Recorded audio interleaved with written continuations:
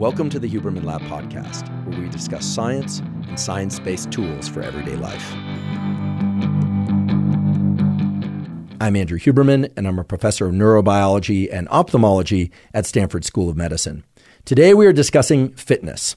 Now, fitness, of course, is vitally important for cardiovascular health, for strength, for endurance, for lifespan, for health span. I can't think of anyone out there that wouldn't want to have healthy hormonal function, healthy cardiovascular function, to live a long time and to feel vital, that is, to have a long health span as well as a long lifespan.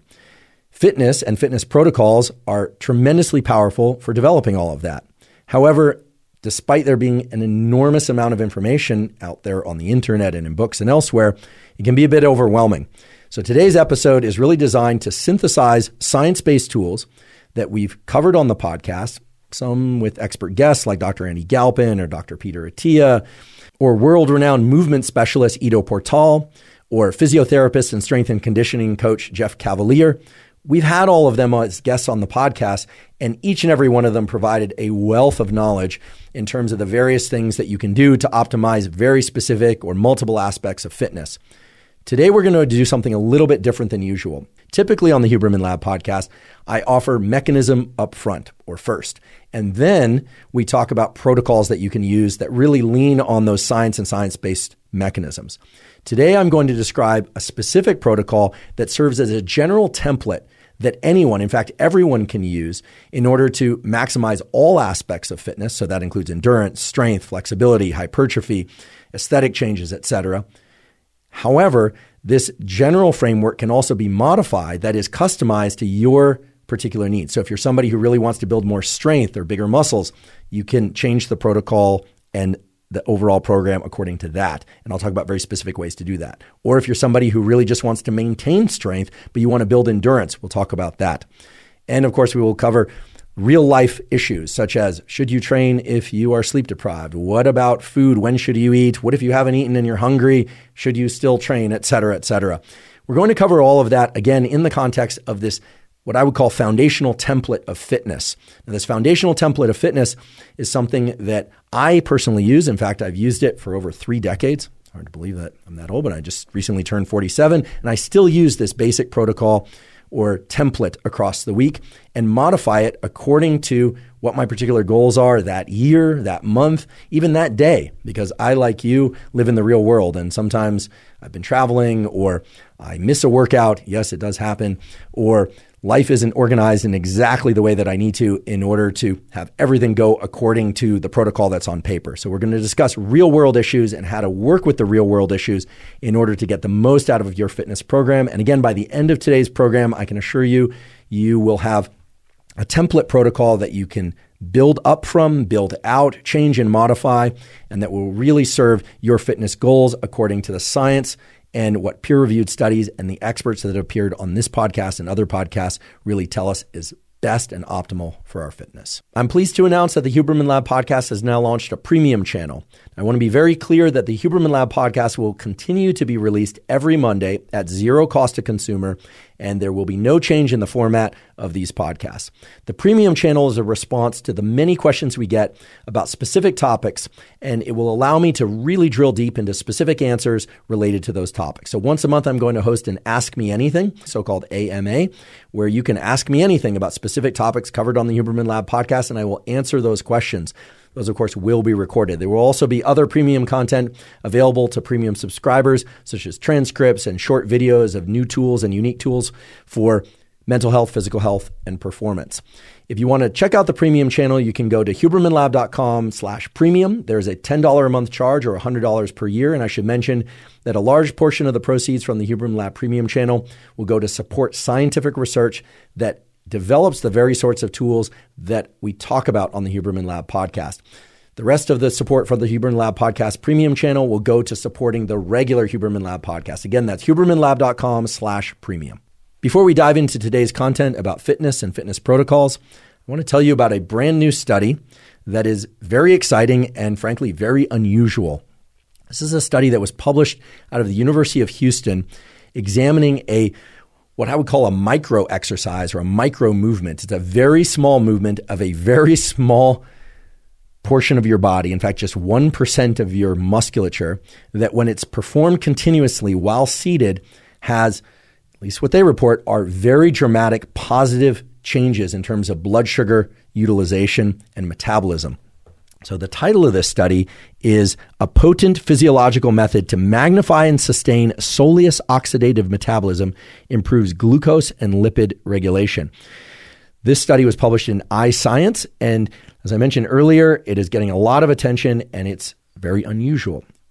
Without going into all the details of this study, let me just briefly give you a little bit of the background. First of all, you have a muscle called the soleus. The soleus muscle is a more or less wide, flat muscle that sits beneath what most people think of as their calf, although it's part of the calf muscle. The other portion of the calf is called the gastrocnemius. The soleus sits below that. Now, the soleus muscle is a unique muscle because it's largely slow twitch muscle fibers. It's designed to be used continuously over and over again for stabilizing your body when you're standing upright, for walking. This is a muscle that's designed to contract over and over and over again. In fact, you could walk all day on this muscle and most likely it would not get sore.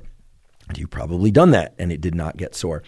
In contrast, a muscle like your bicep or your tricep, if I were to have you perform hundreds or thousands of repetitions, even with a very light weight, 1 pound weight or a 2 pound weight, eventually it would fatigue.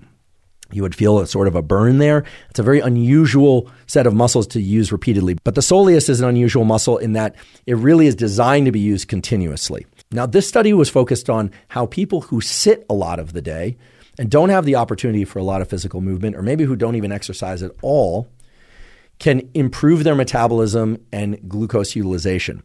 Without going into a deep dive about glucose utilization, because we've done the deep dive on this podcast, on episodes such as Metabolism, et cetera. You can look those up at hubermanlab.com. They're all time-stamped and available there.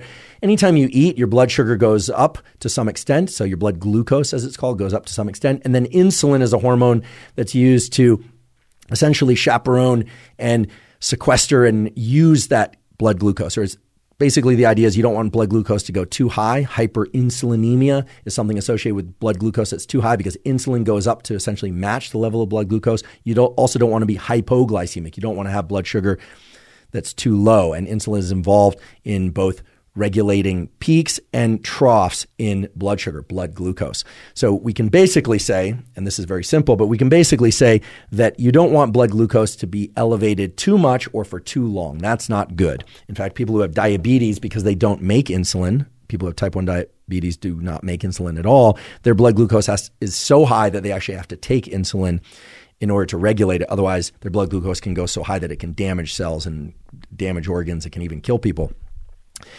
People who have type 2 diabetes are so-called insulin insensitive. They make insulin, but the receptors to insulin are not sensitive to it. And so they make more insulin than normally would be made, and blood glucose isn't regulated properly, et cetera, et cetera. The take-home message about blood glucose is that you want your blood glucose levels to go up when you eat, but not too high, and you don't want them to stay elevated for too long. This study looked at how people who are largely sedentary, or at least sitting, can increase the utilization, the clearance of glucose from the bloodstream after eating. And they also looked at overall metabolism for people, get this, that were using just that 1% of muscle, the soleus, by doing what they call a soleus push-up. So the soleus push-up can be described very simply as if you're sitting down with your knee bent at an approximately right angle, like a square corner, and pushing up, or I should say lifting your heel while pushing down on your toe, and contracting the calf muscle, as it were, and then lowering the heel, and then lifting the heel again, lowering the heel, lifting the heel again. Each one of those is what they call a soleus push-up. This study had people continuously do soleus push-ups, and they looked at things like blood glucose utilization, they looked at metabolism, and so on.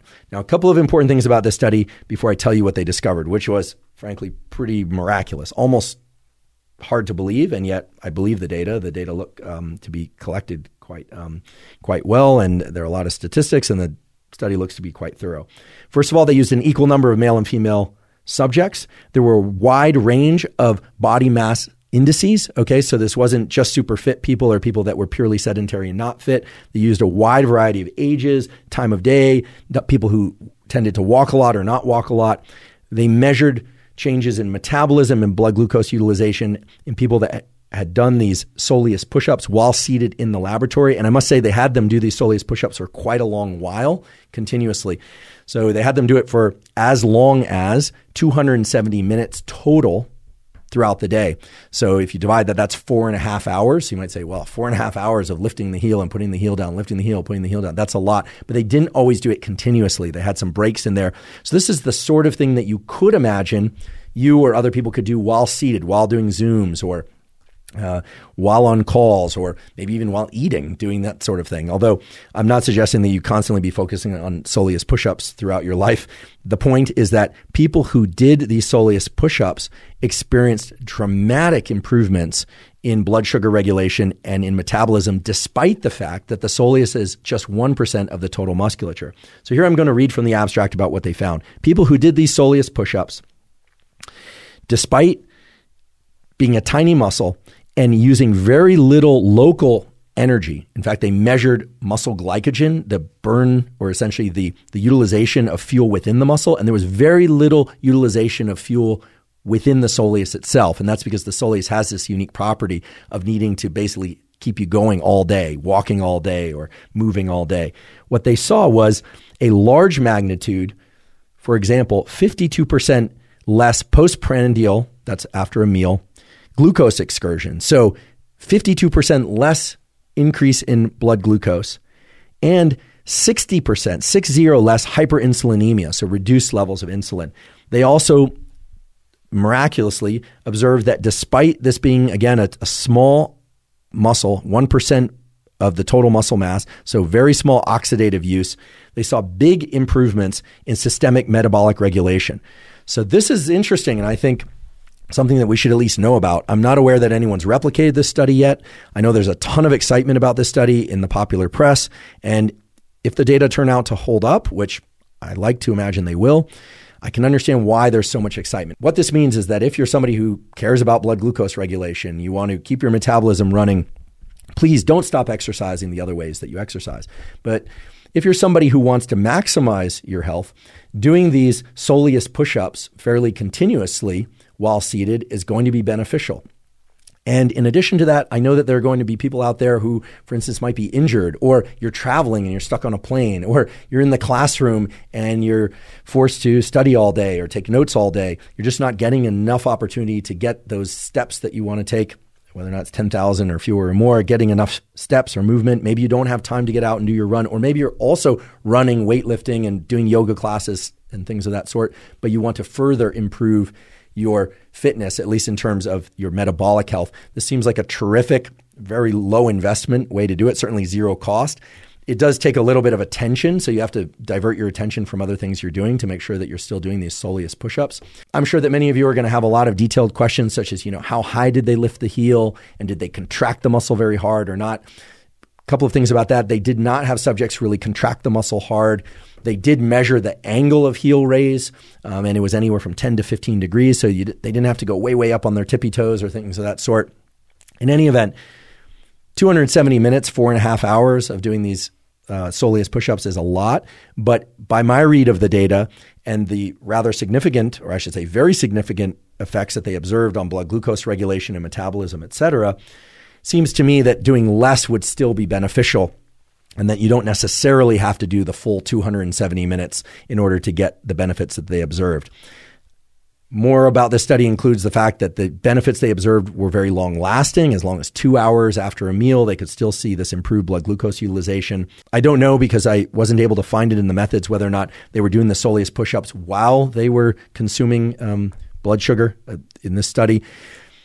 The point being that if you're somebody who cares about their fitness, this study is interesting, because what it means is that, again, if you are forced to be immobile or sitting longer than you would like, feel stuck in a meeting or Zooms or a class or on a plane, et cetera, or if you're simply trying to add a bit more fitness and metabolic health to your overall regimen, Soleus push-ups, at least to me, seem like a very low investment, simple, zero cost tool to improve your metabolic health. For those of you that want to peruse the study in more detail, we will provide a link to this paper published in iScience in the show note caption. Before we begin, I'd like to emphasize that this podcast is separate from my teaching and research roles at Stanford. It is, however, part of my desire and effort to bring zero cost to consumer information about science and science-related tools to the general public. In keeping with that theme, I'd like to thank the sponsors of today's podcast. Our first sponsor is InsideTracker.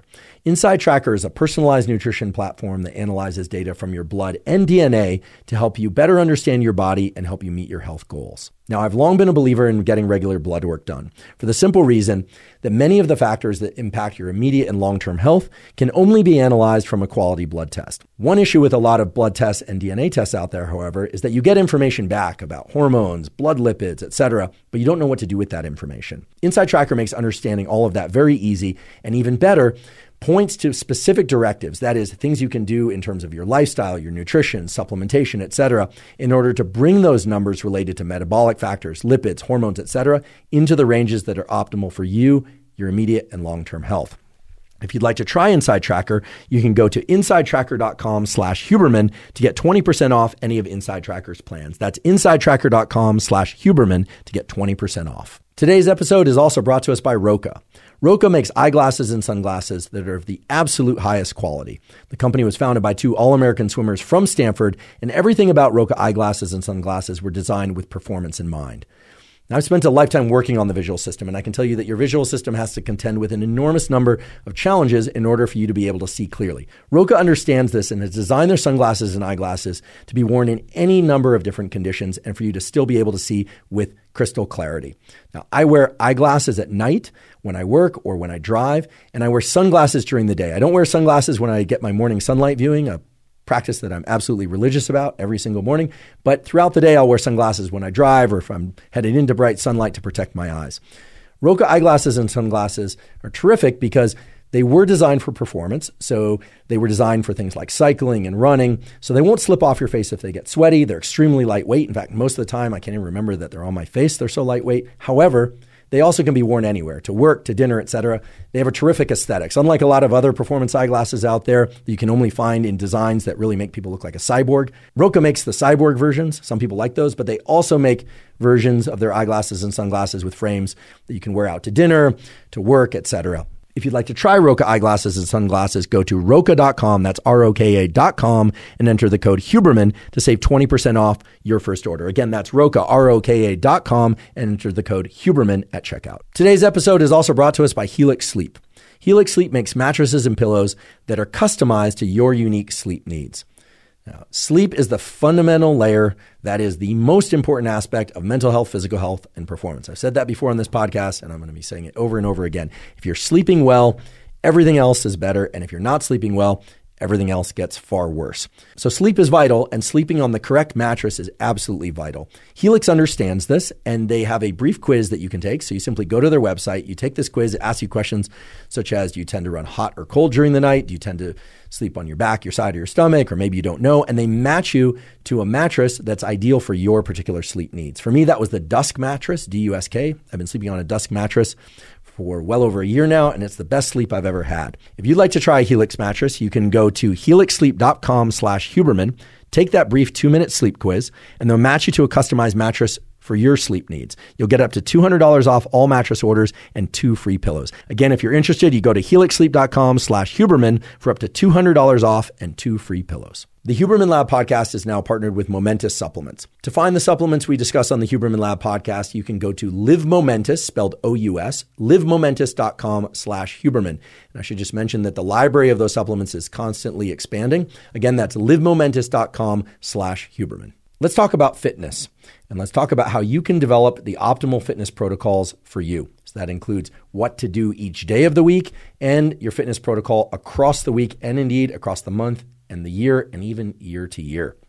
When we had Dr. Andy Galpin on the podcast, he said something very important that we want to keep in mind today, which is concepts are few, methods are many. That is, there are an infinite number of different programs and exercises and set and rep schemes and different runs and burpees and push-ups, et cetera, that one can follow. However, there are really just a few basic concepts or principles of muscle physiology, of cardiovascular function, of connective tissue function that provide or set the basis for the adaptations that we call fitness or that lead to fitness. So I'm going to list those off now. We can talk about a fitness protocol that's really aimed mainly toward developing skill. That's one. Or speed. That's another. Or power, which is speed times strength. Or specifically strength. Or hypertrophy, growth of muscles. Or endurance, such as muscular endurance. Muscular endurance is, for instance, your ability to stay in a plank position or to do a wall sit, to sit on an invisible chair against a wall. Or other forms of endurance like near pure anaerobic endurance. So a 1 minute sprint or less, or a 1 minute all-out cycling on a stationary bike, this sort of thing. Or endurance that occurs in the kind of 3 to 12 minute total duration range. So that might be sprints or high intensity interval type training. It could be a all-out swim. It could be all-out row. That's another form of endurance, taps into different fuel systems, different aspects of muscle physiology, etc. And then endurance that lasts 30 minutes or more, which is typically what people think about when they think about endurance. But of course, the other forms of endurance matter. So we've got skill, speed, power, strength, hypertrophy, muscular endurance, anaerobic endurance, what I would call 3 to 12 minute endurance, although it goes by other names as well, and 30 minutes or more endurance type exercise and adaptations. Each and every one of these requires different principles, different concepts in order to improve, say, your muscular strength or your hypertrophy or both. However, there's a general theme that sits beneath all adaptations leading to fitness. And that's what we're really going to set down as the base layer, the foundation of everything we talk about today. And that's that we need to think about what are the modifiable variables. Again, I'm borrowing directly from the episode with Dr. Andy Galpin. He was the one that said modifiable variables are the key thing to think about. What are you going to modify? What are you going to change in order to increase one or some of the various things I listed off before: skill, speed, power, strength, hypertrophy, endurance, et cetera, et cetera. And some of the key concepts that emerge from that discussion are that we need to think about progressive overload. Normally, when people hear about progressive overload, they think about adding more weight to a bar or picking up heavier dumbbells. But that could also be progressive overload in the context of running up a hill of steeper incline or running a little bit faster or a little bit further, and so on and so forth. Now, as I promised earlier, today we are not going to drill into each and every one of the mechanisms that underlie the different adaptations that are going to develop speed and strength and endurance, et cetera, because that was covered in the podcast with Dr. Andy Galpin and the other podcasts with experts that I mentioned earlier. And we, again, will provide links to those podcasts if you want to drill into those mechanisms. Instead, what we're going to do is we're going to start with a program that essentially is designed for you to maximize all aspects of fitness to the extent that you can simultaneously maximize all aspects of fitness, but then to change or modify that protocol so that if you want to build up more, for instance, strength, and you want to just hold on to the endurance you have, you don't want to build endurance, at least not in that week or that month, you can do that. Or if you want to improve your endurance while maintaining your strength, you can do that, and so on and so forth. Most people, I do believe, would like a combination of strength and endurance and flexibility and maybe even hypertrophy, particularly for certain muscle groups that maybe are not as well developed as other muscle groups. They want to bring balance to their physique, both for sake of aesthetics and for sake of health and for sake of general functioning, to maybe even to eliminate pain. The protocol that I'm going to describe really works as a foundational template for that as well. So let's drill into that foundational protocol, and I'll keep referring to it as the foundational protocol, not because it's the one that I use, although it is the one that I use, and not because it's the one that we're talking about today, although it's the one we're talking about today, but because we need some general framework from which to build out the more specific protocols that we'll get into in a bit more detail later. So in this foundational protocol for fitness, what you'll notice is that on any one given day, you're going to focus on one particular aspect of fitness. Maybe it's endurance, maybe it's strength, maybe it's hypertrophy. In particular, it might be hypertrophy for a particular muscle group or muscle groups. That said, across the entire week, it's designed to bring fitness and different forms of fitness to all aspects of your body. So this particular protocol begins on Sunday, although That's simply the day that I happen to begin the protocol. And again, this protocol is not important because it's the one that I follow. I follow it because it is important. In other words, it's a protocol that's really gleaned from the scientific literature and the experts that is for you. So this fitness protocol is really about you. I just may refer to it as the one that I follow simply for ease of communication. And for me, my week begins on Sunday. So I do my very best to get a workout in on Sunday. And for me, that workout is that of a endurance workout. It's designed to either maintain or increase my endurance. And the endurance type that I'm referring to is endurance of 30 minutes or more. In fact, for me, the goal is always to get either 60 to 75 minutes of jogging. So this would be so-called zone 2 cardio. People probably have heard of zone 2 cardio, but if you haven't, that's okay. Zone 2 cardio is something that you could measure with a heart rate monitor or other device, but you don't need to. Zone 2 cardio is the kind of cardiovascular exercise in which you're pushing yourself to move such that you're breathing faster than normal. Your heart is beating faster than normal. However, you are still able to sustain a conversation. But if you were to push yourself any harder, that is move faster or go up a steeper incline at the same rate you happen to be at any one moment, you would lose that ability to speak. You wouldn't be able to complete sentences. You would be out of breath or you'd have to pause mid-sentence. Now, it's near impossible, even with a heart rate monitor, to stay exactly in zone 2 unless you're very, very skilled at that. So I don't obsess over that. And in fact, I don't wear a heart rate monitor when I do this exercise. But for me, the goal is to head out on Sunday and get 60 to 75 minutes of jogging in zone 2. Now, of course, I like to jog, but that doesn't mean that you have to jog. You could replace jogging with rowing on a rowing machine, or maybe even rowing an actual boat if you have access to that, or cycling or swimming, something that allows you continuous movement for 60 to 75 minutes at that zone 2 threshold we talked about earlier. For me, that can include some hills. And when I say hills, they could be very steep hills, but I'll simply slow my pace down in order to stay in that roughly zone 2 range. Or it could be that they are more low-grade hills, and I might, just slow down a little bit, or I might even push myself a tiny bit that day. But really, I'm just trying to build that long endurance. I'm trying to build up my capacity or maintain my capacity to go a long distance without fatiguing. Now, some days, meaning some Sundays, since I tend to do this almost always on Sunday, although there are exceptions, instead of doing the 60 to 75 minute jog, what I'll do is I will head out for a long hike. That could be 2.5 hours or 3 hours, or maybe even a 4 or 5 hour hike. Sometimes it's very long. And I'll do that sometimes simply to mix up the routine, because sometimes jogging and jogging the same routes gets boring to me. I do enjoy running. That's something I've been doing for a very long time, but sometimes it just gets a little bit tedious and I want to do something different.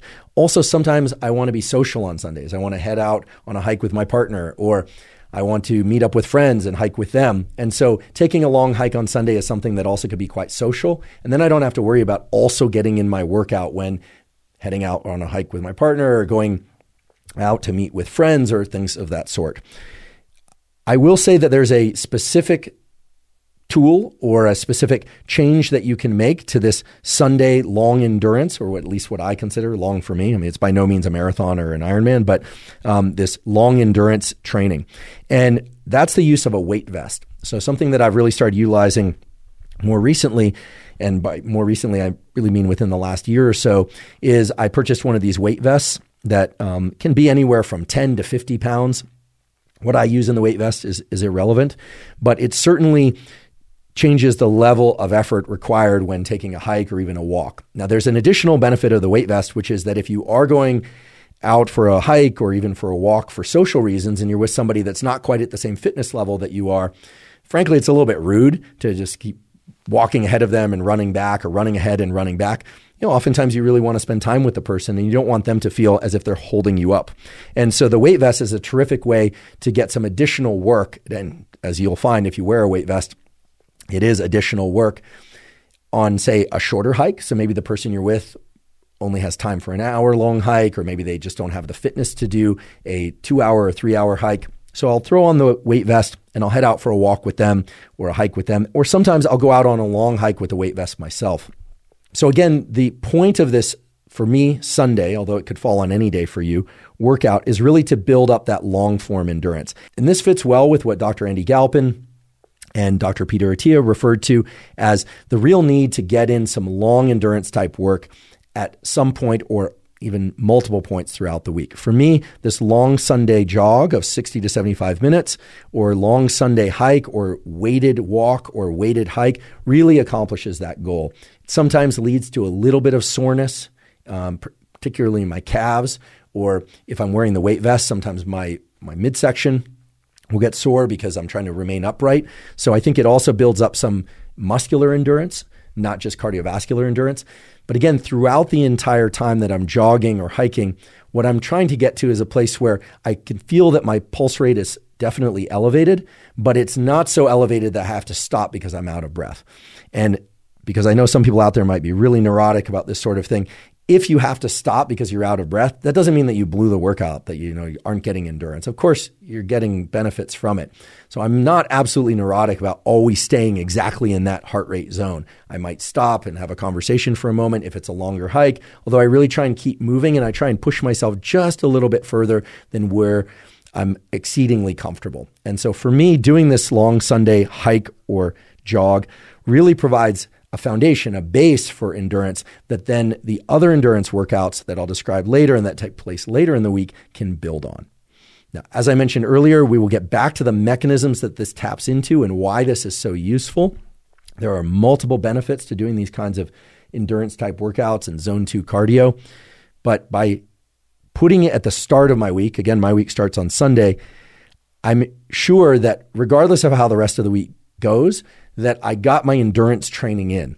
And of course, I'm going to want to, and I will do endurance training other days during the week. But if something comes up or I happen to get sick or I'm really behind in terms of work and I can't get other workouts in, this Sunday long jog or hike really provides that fundamental, I can honestly say, foundation for cardiovascular fitness and endurance that I can hang my hat on and say, okay, I've got that one in the bag, and I can then look to other days of the week to focus on other aspects of fitness. Now, a really important point to make about this Sunday endurance workout is that it allows you to check off a box, and that box is 75 or so minutes of zone 2 cardio. Because as you may have heard, either in this podcast or from others out there like Dr. Peter Attia, getting 180 to 200 minutes of zone 2 cardio per week has enormous positive effects on longevity and enormous positive effects on general health. Again, in terms of cardiovascular function, but also metabolic fuel utilization, also in terms of your musculature and your ability to use your body over long distances for long periods of time. So while it doesn't complete all 180 to 200 minutes per week, it certainly gets you a good distance, pun intended, toward that goal. Now, I want to acknowledge that some people might be starting a fitness program, and so 60 to 75 minutes of jogging might be too long, or a 3-hour weighted vested hike, or some people might even do what's called a ruck, like you wear a rucksack. That might be too much. In which case, certainly start with less and go on flat ground and go at the rate that allows you to get into zone 2, but that is not excessively difficult for you. And then as you build up fitness, you can add time or you can add weight through a weight vest. Or if you don't want to buy a weight vest or can't afford one, there's a simple solution to that. I actually have a good anecdote about that. One time I was heading out for a hike with a friend of mine. He was a former SEAL team operator. I'll never forget this. And he said, "Oh yeah, I'll bring you a sack." And I thought he meant like a sack lunch, like he was going to bring lunch. And I showed up and he basically gave me a backpack that was loaded with a bunch of stuff. And the backpack weighed about 40 pounds. And then we took a hike. So I was thinking lunch. He was thinking weighted backpack. And a weighted backpack, or even just any kind of strong sack that you can put over your shoulders or even carry in your arms, is going to work exceedingly well to build in some extra requirement for effort. So you certainly don't have to purchase a weight vest in order to get the benefits of bringing additional weight along with you on these long cardiovascular events. But again, build up over time. You can add time, you can add weight, and that's also a really nice feature of adding weight, which is at some point your schedule might be such, or you just don't really want to keep adding more and more and more time on this long endurance Sunday, in this case, workout. In that case, add weight. You can also, as you build up fitness, you can add speed to it. Your zone 2 and what zone 2 is won't shift, but what work is required from you in order to get into zone 2 will shift. That is, as you get more and more fit, you'll have to move faster and or bring more weight in order to stay in zone 2. And that will simply tell you that you are indeed improving your endurance. Okay, so then Monday rolls around, and I, like most everyone else out there, I work on Monday. I get right into my emails and preparation for podcasts and running my laboratory, etc. However, I make sure that at some point on Monday, and for me that some point is typically and ideally early in the morning, so 7 a.m. or so, I train my legs on Monday. So that includes quadriceps, hamstrings, and calves. Why do I do that workout on Monday, and what is that workout designed to do? Well, that workout is really designed to make sure that I'm either maintaining or building strength in my legs. And this is not simply for aesthetic reasons. This is not simply to grow bigger calves or grow bigger quadriceps and hamstrings, although it can accomplish that as well, depending on how you train. We'll talk about details of training. The reason for training legs on Monday is severalfold. First of all, they are the largest muscle groups of the body. And by training your legs on Monday, it sets in motion a large number of metabolic processes that carry you some distance, even through the whole week, in terms of elevating metabolism, in terms of amplifying certain hormonal events in your body, etc., that are really beneficial. In addition to that, I'm of the belief that the legs are the foundation of the body, and provided you can train legs safely, that training legs is vitally important, not just for strength of the legs, but also for strength of your entire body. Again, some of that is through systemic hormonal effects, because if you're going to train the large muscle groups of your body under substantial loads, you will get systemic release of hormones, not just testosterone, although certainly testosterone, but also things like growth hormone. You get increases in all sorts of so-called anabolic hormones that, even if you're somebody who's not trying to increase muscle size, because I realize a lot of people are not trying to do that, these are hormones that shift your metabolism and your overall tendon strength and ligament strength and overall musculature into what I would call a strong foundation. So for me, Monday is leg workout. It also just feels good to get the leg workout out of the way early in the week. And it accomplishes another goal, which is that I sometimes will take 1 or 2 days off of a leg workout because they can be very intense and they are large muscle groups. And I'll explain what I do on the off days. They're not pure off days. They actually include some recovery type training or even some all-out training. But by training legs on Monday, I'm able to get what I consider the hardest strength and hypertrophy workout out of the way, and again, set all those positive physiological effects in motion for the entire week. The other thing is that no workout exists in isolation. What you do one day is going to be determined by what you did the previous day. And even though the previous day I may have taken a 3-hour weight-vested hike, never are my legs so sore from that long, slow endurance work, because it is long and slow, that I'm unable to train legs. Contrast that with a, say, high-intensity interval training workout, which comes later in the week, and my legs might be sore. In fact, they might not even be recovered such that I'm able to do a real leg workout. When I say a real workout, I'll describe what that means in a moment. So legs come on Monday, and I think that for those of you that are using or are interested in using resistance training, I suggest getting your leg workout done early in the week. And for those of you that have heard the phrase, don't skip leg day, I will go a step further and say, don't skip leg day. In fact, make leg day your first day of strength and hypertrophy training. Put it on Monday. Okay, so now that we're talking about resistance training, the question is going to come up about sets and reps and all of that business. That was covered in a lot of detail on the podcast with Dr. Andy Galpin, and I'm going to get into some of that detail now, but I'm going to wait until I describe the entire set of workouts for the week before I go into even more detail, because there's a way of what's called periodizing, that is changing the sets and reps, etc., across the week and indeed from month to month, that's really optimal. But I don't want to make it seem as if all of that just pertains to the leg workout. It actually pertains to all of the resistance training. So I'll just give you a couple of teasers about the key principles of resistance training that I think are almost universally, if not universally, then generally accepted in the strength training and physiology community. And then later I'll get back to some of the overarching principles that apply to all strength and hypertrophy workouts across the week, including the ones for the torso, the arms, etc. Okay, so legs fall on Monday. I should say that leg workouts, like all resistance training workouts for me, consist of about, again, I'm not neurotically attached to this, but about 10 minutes of warming up and then about 50 to 60 minutes of real work. Now, of course, some of that is going to be rest between sets, but by real work, I mean really hard work, not necessarily to failure. We'll talk about failure in a little bit, but hard work where I'm struggling to complete the final repetitions, if not going to failure to continue to move the weight repetitions. And again, the entire work portion of that workout is about 50 to 60 minutes. Why? Well, past 60 minutes, you start getting increases in cortisol that really impede recovery. And I personally am somebody that does not recover very well from high intensity exercise. I realize that within the literature, it is believed, and I think generally accepted, that when you stimulate muscle hypertrophy or strength increases, it impacts the nervous system. It also causes things like protein synthesis, et cetera. There are a number of different forms of adaptation that occur to give you muscle strength and size changes. And these days, people talk a lot about needing to stimulate muscle growth or muscle strength at least every 48 hours.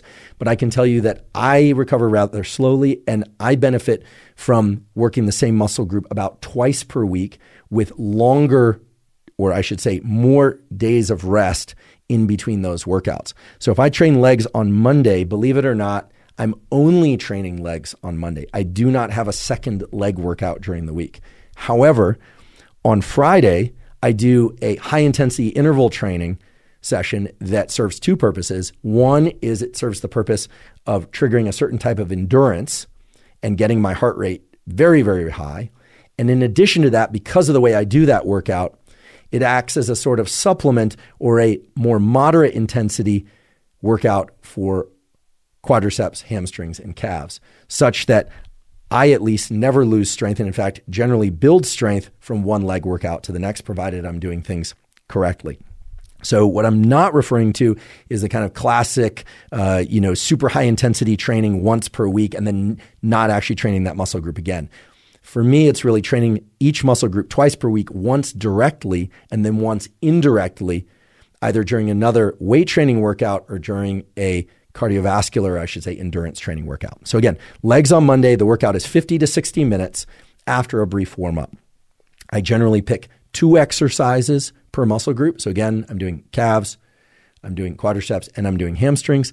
You should pick the exercises that work for you. So that's why I'm actually not going to share which exercises I use. I'll give you a couple suggestions about the ones I do use, but really exercise selection, as Dr. Andy Galpin pointed out, is a very important variable.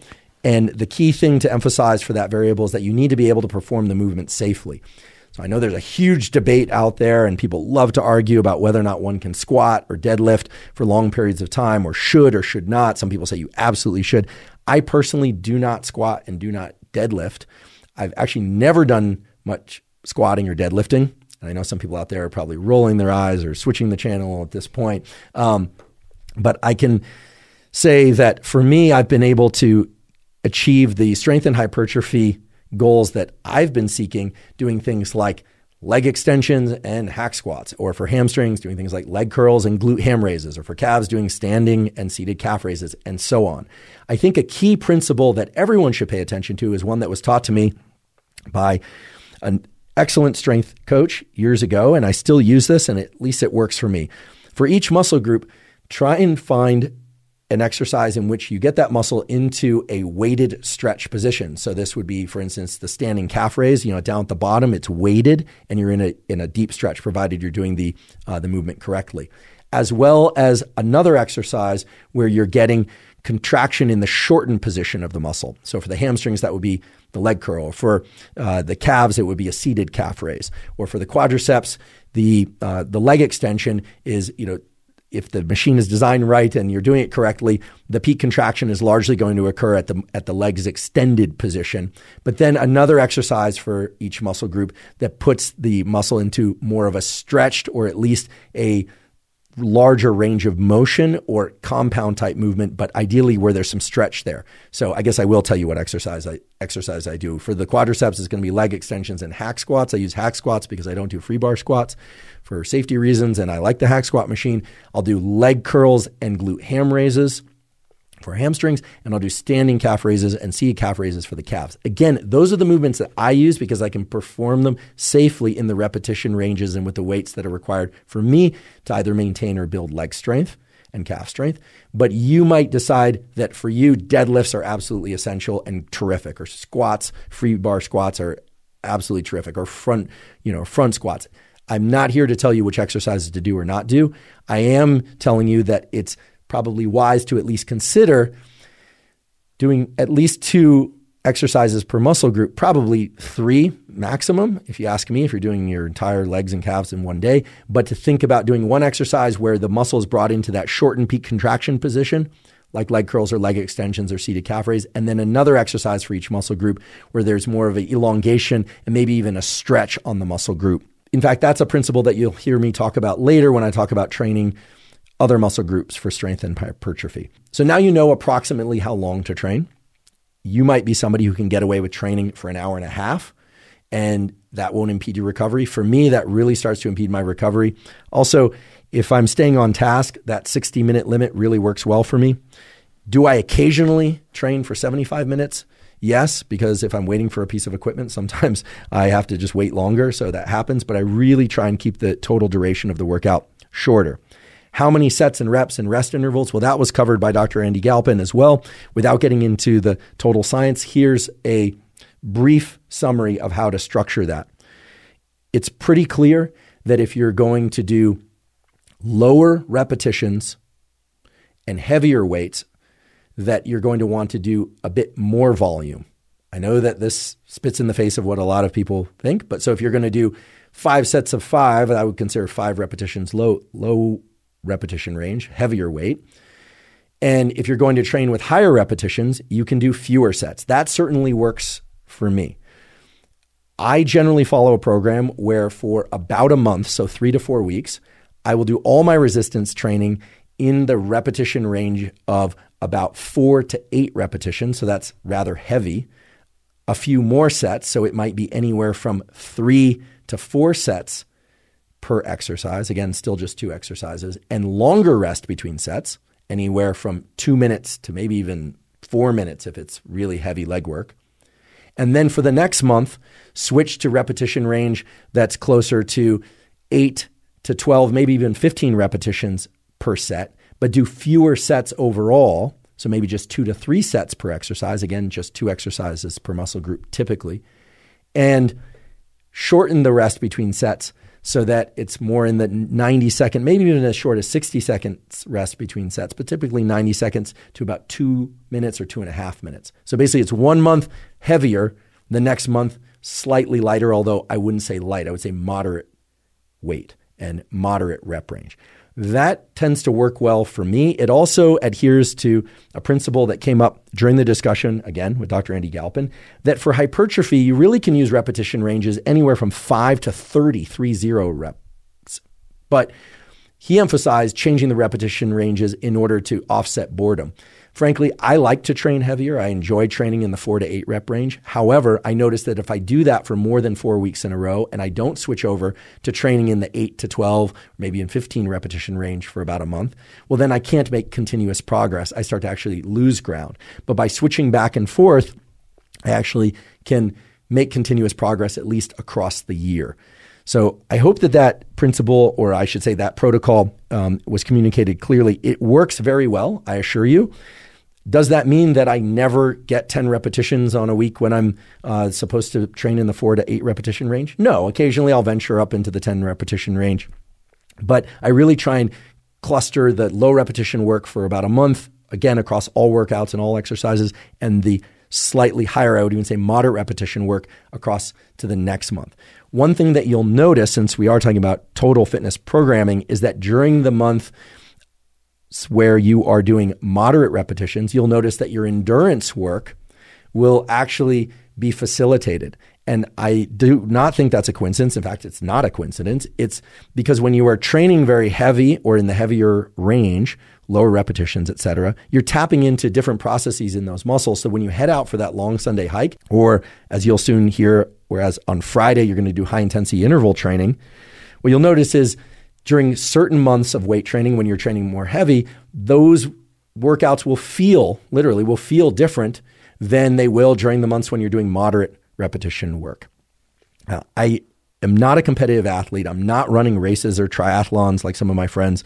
I'm very impressed by them. I'm really just trying to get overall cardiovascular fitness, overall strength, overall hypertrophy where I need it, maintain muscle size, et cetera, in muscle groups where I'm just trying to maintain. That's really my goal.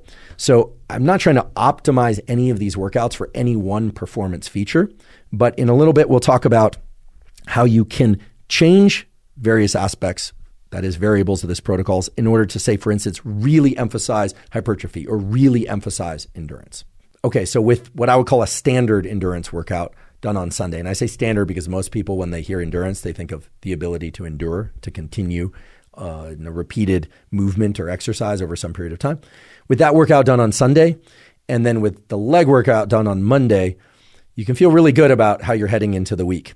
However, after training legs on Monday, I experienced that doing cardiovascular workouts the next day is either inefficient or at least doesn't really allow me to completely recover from my leg workout. Now, I realize that some people are going to immediately scoff at that. And in fact, there are really beautiful papers out there talking about how one can actually do a fair amount of cardiovascular exercise without interfering with their strength and speed and hypertrophy improvements, and vice versa. In fact, there's a terrific review that was mentioned on the podcast with Dr. Andy Galpin. This is a review that we'll provide a citation to and a reference and a link to, which is the review by Murak and Bagley, which talks about whether or not there's interference between strength and endurance workouts. Really interesting review if you want to peruse that. But with all that said, I like to take Tuesday as a no endurance, no resistance training day. But that doesn't mean that I'm not doing anything for my overall health and fitness. On Tuesdays, I do a series of heat-cold contrast. In other words, I get really, really warm, and then I get really, really cold. I get really, really warm, and I get really, really cold repeatedly.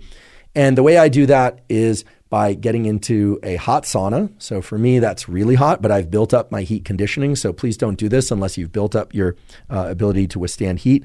And I'll get in for about 20 minutes, sometimes 15, but usually 20 minutes. Then I get out, and then I will get into an ice bath or a cold water bath that's about 45 to 50 degrees Fahrenheit. Again, don't get into water that's so cold that you go into shock. I'll explain what a good cold stimulus could be for you and how to determine that. Or if I don't have access to my sauna and my ice bath, what I can do if I'm traveling is I will take a hot bath and then alternate with cold shower. Hot bath, cold shower. It's hard to do hot bath, ice bath unless you have two baths. I don't know any hotel rooms. At least I've never stayed in one that has two baths, although I'm sure they're out there. But for me, this is heat-cold contrast. And really what this day is about is two things. First of all, I'm trying to accelerate recovery from the leg workout I did previously. Also, if you listen to our episode of the Huberman Lab podcast about deliberate heat exposure, or you listen to our episode of the Huberman Lab podcast about deliberate cold exposure, I talk about some of the benefits of heat and cold, and I get into a lot of details about how you can access heat. You can do baths, you can do saunas, you can even take hot showers. If you don't have access to any of that, you could even wrap your body from the neck down in plastic garbage bags. Believe it or not, wrestlers used to do this. Put on some sweats and go running. That'll get you warm. Again, be careful not to overheat. And then you can get into a cold shower. So there's a lot of ways, depending on your budget and what you have access to. I don't use these cryotherapy chambers. They're hard to find. They're expensive. Again, I use sauna and ice bath. And I will do anywhere from 3 to 5 rounds, which is a lot. Anywhere from 3 to 5 rounds of heat for about 20 minutes and cold for about 5 minutes. How cold should the cold be? We covered this in the episode on deliberate cold exposure. Here's a general rule of thumb. It should be cold enough that you really want to get out, but not so cold that it's unsafe. And that will vary from person to person. So I cannot give you a simple prescriptive there. Same thing with the heat. Hot enough that you're sweating and that you want to get out, but not so hot that you're running the risk of injuring yourself or killing yourself. And again, that will vary from person to person. So you have to build up slowly, be careful, and build up empirically. I do that on Tuesdays, again, as a way to accelerate recovery and because it's very clear that there are cardiovascular benefits, maybe even benefits for the brain related to the cardiovascular benefits, because of course the brain needs a lot of blood flow and needs a lot of nutrients and other things flowing into and out of there, debris out and nutrients and other things into the brain. Heat can help accelerate that or improve that. And so I'm doing that to improve cardiovascular function, improve brain health. And then the cold contrast provides a sort of accelerator on that, or an amplifier, I think is the better way to phrase it, on that process, because in the cold you get vasoconstriction, and then in the heat you get vasodilation. And so you're maximizing that process, which is actually a neural process. Nerves actually innervate the blood vessels and capillaries and even the arteries in order to allow that constriction and dilation process to occur. So Tuesday is really about recovery, but my recovery day isn't necessarily about just laying around and not doing anything. I might still also take some walks that day. Remember, I want to try and get that 200 minutes of zone 2 cardio across the week. And sometimes, not often, but sometimes I'll get in a few minutes or more of walking quickly that day. But generally, I'm working a lot on Tuesday, as I do on Monday. And I'm a little bit tired or maybe even a little bit sore from my leg workout the previous day, Monday. So I try and get that hot-cold contrast. There are other benefits to hot and cold contrast. We have a description of the different protocols for hot and for cold and their contrast at our Huberman Lab newsletter. You can find that by going to hubermanlab.com, go to the newsletter tab under the menu, and you can sign up. You can actually download those protocols very easily without even signing up if you just want to access them straight off. So Tuesday is really about recovery and about getting some additional cardiovascular benefits from heat-cold contrast. One other thing that's built into the rationale for doing a lot of heat and cold on one day as opposed to doing it every day, well, in addition to it being a little bit more convenient, because certainly some people don't have access to heat and cold, sauna and cold dunks, et cetera, every day. So maybe getting to do that one day is more accessible or feasible. But in addition to that, it's very clear that while there are benefits to doing sauna often, and we talk about this in the Deliberate Heat episode and the episode with Dr. Rhonda Patrick when she was a guest on this podcast, it's also clear that if you do sauna seldom, that is once a week, but you do a lot of it on one day, so in this case it's an hour, if it's, remember it's, or more, it's 3 to 5 rounds of 20 minutes of sauna followed by about 5 minutes of cold or so. By doing that all on one day, the peer-reviewed research that's covered in the episode on Deliberate Heat, this is a study out of Finland, showed that you get massive, even 16-fold increases in growth hormone, which are extremely beneficial for metabolism and for recovery. So these massive increases in growth hormone are seen when you are doing these sessions of sauna that are repeated on the same day, and you're only doing that about once a week. Whereas if you do sauna more often, there are certainly benefits to that, but it's time-consuming and you need access to sauna more often than one day a week if you're doing it more than one day a week. But if you do it one day a week and you're doing a lot of sessions within that day, as I've detailed here, you see these massive increases in growth hormone that are not observed if you're doing sauna more often for the other benefits of sauna. Now, the effects of cold are many. It's not just vasoconstriction, but the effects of cold are also counterbalanced by some of the problems with deliberate cold exposure that maybe you've heard about on this podcast and a lot of other podcasts, and seem to be a kind of a buzz theme on Twitter and elsewhere. And the point is this: there are a number of quality studies showing that if you do deliberate cold exposure, in particular ice baths or getting into very cold water, immediately after an endurance training session or a strength and hypertrophy session, it can indeed, yes, it can disrupt or prevent some of the adaptations that you are seeking with strength and hypertrophy and endurance workouts. Okay, so you heard that right, and I believe that to be true based on now several quality peer-reviewed studies. So by doing your deliberate cold exposure on Tuesday, you're not going to get those effects, that is the blocking of hypertrophy or the blocking of strength improvement or the blocking or prevention of improvements in endurance that would occur if you immediately got into the ice bath after a hypertrophy, strength, or endurance workout. Now, the caveat to that is if you are somebody who likes to do cold showers, I am not aware of any data that says that cold showers cannot be performed after a strength, hypertrophy, or endurance workout. Cold showers are different than submersion up to the neck in an ice bath or another cold body of water for a number of different reasons. In fact, they tap into different aspects of the nervous system entirely. We don't have time to go into that now. It's covered in the episode on deliberate cold exposure. But the simple point is by doing your heat and cold contrast, or hey, listen, if you're somebody who doesn't have access to sauna or you don't like hot baths and you just do some deliberate cold exposure on Tuesday, you are doing that separate from your strength and hypertrophy and endurance workouts such that it will not impede the benefits of those workouts. Okay, so long endurance on Sunday, leg resistance training on Monday, and on Tuesday, heat cold contrast. That brings us to Wednesday. And on Wednesday, we get back to a resistance training workout. And the resistance training workout that I emphasize on Wednesday is one in which you train your torso. Yes, literally your torso. I know this is counter to the so-called bro science of bro splits. I don't know who originated that term. It's a terrible term. It essentially alienates anyone who's not a bro or considers themselves a bro. But in any case, this is not about training chest or back or shoulders. In fact, it's really about strengthening the muscles of the torso, and of course includes the chest and the shoulders and the back.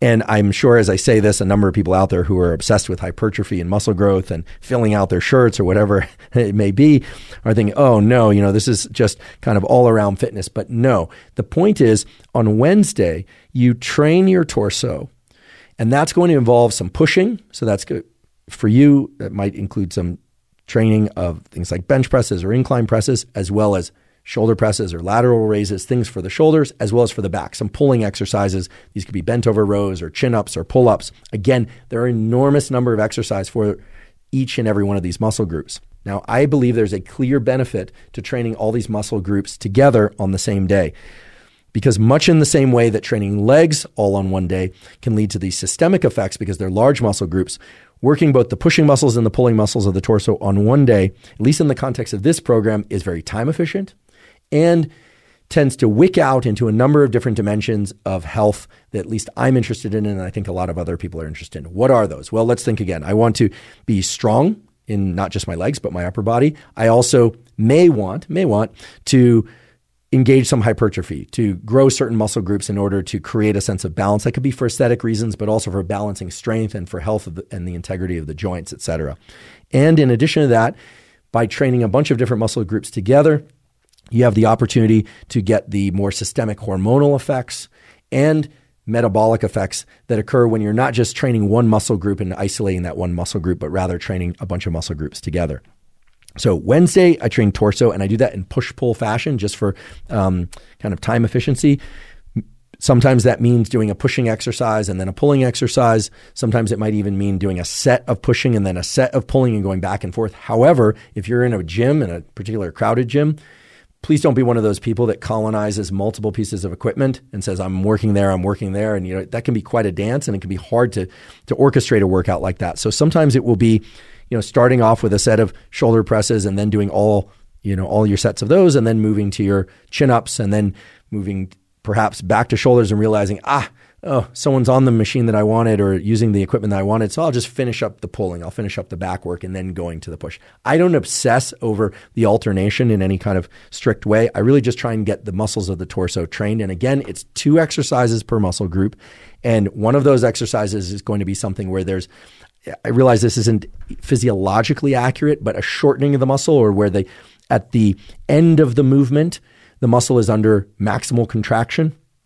I could throw out some names of exercises just for purpose of understanding. So this would be, like cable crossovers for the chest. The peak contraction is at the end, whereas something like an incline press, there's more of a stretch, provided it's done over a full range of motion at the beginning of the movement. So again, something where there's a stretch and something where there's a peak contraction. For the shoulders, it's a little bit harder to do, although there are ways to do that. And Jeff Cavalier has excellent workouts available zero cost on YouTube. He also has excellent programs on his athleanex.com site, but certainly has a lot of excellent protocols on his YouTube and Instagram. But on YouTube, you can put in his name and any muscle group that you want to train. And he has some terrific videos describing exercise choice and other features of exercise parameters. Again, a peak contraction or shortening of the muscle, peak contraction exercise, and a stretching exercise. And so for the back, one might say, okay, a seated row or a bent over row, or a dumbbell row where the elbow is brought behind the torso for a peak contraction movement.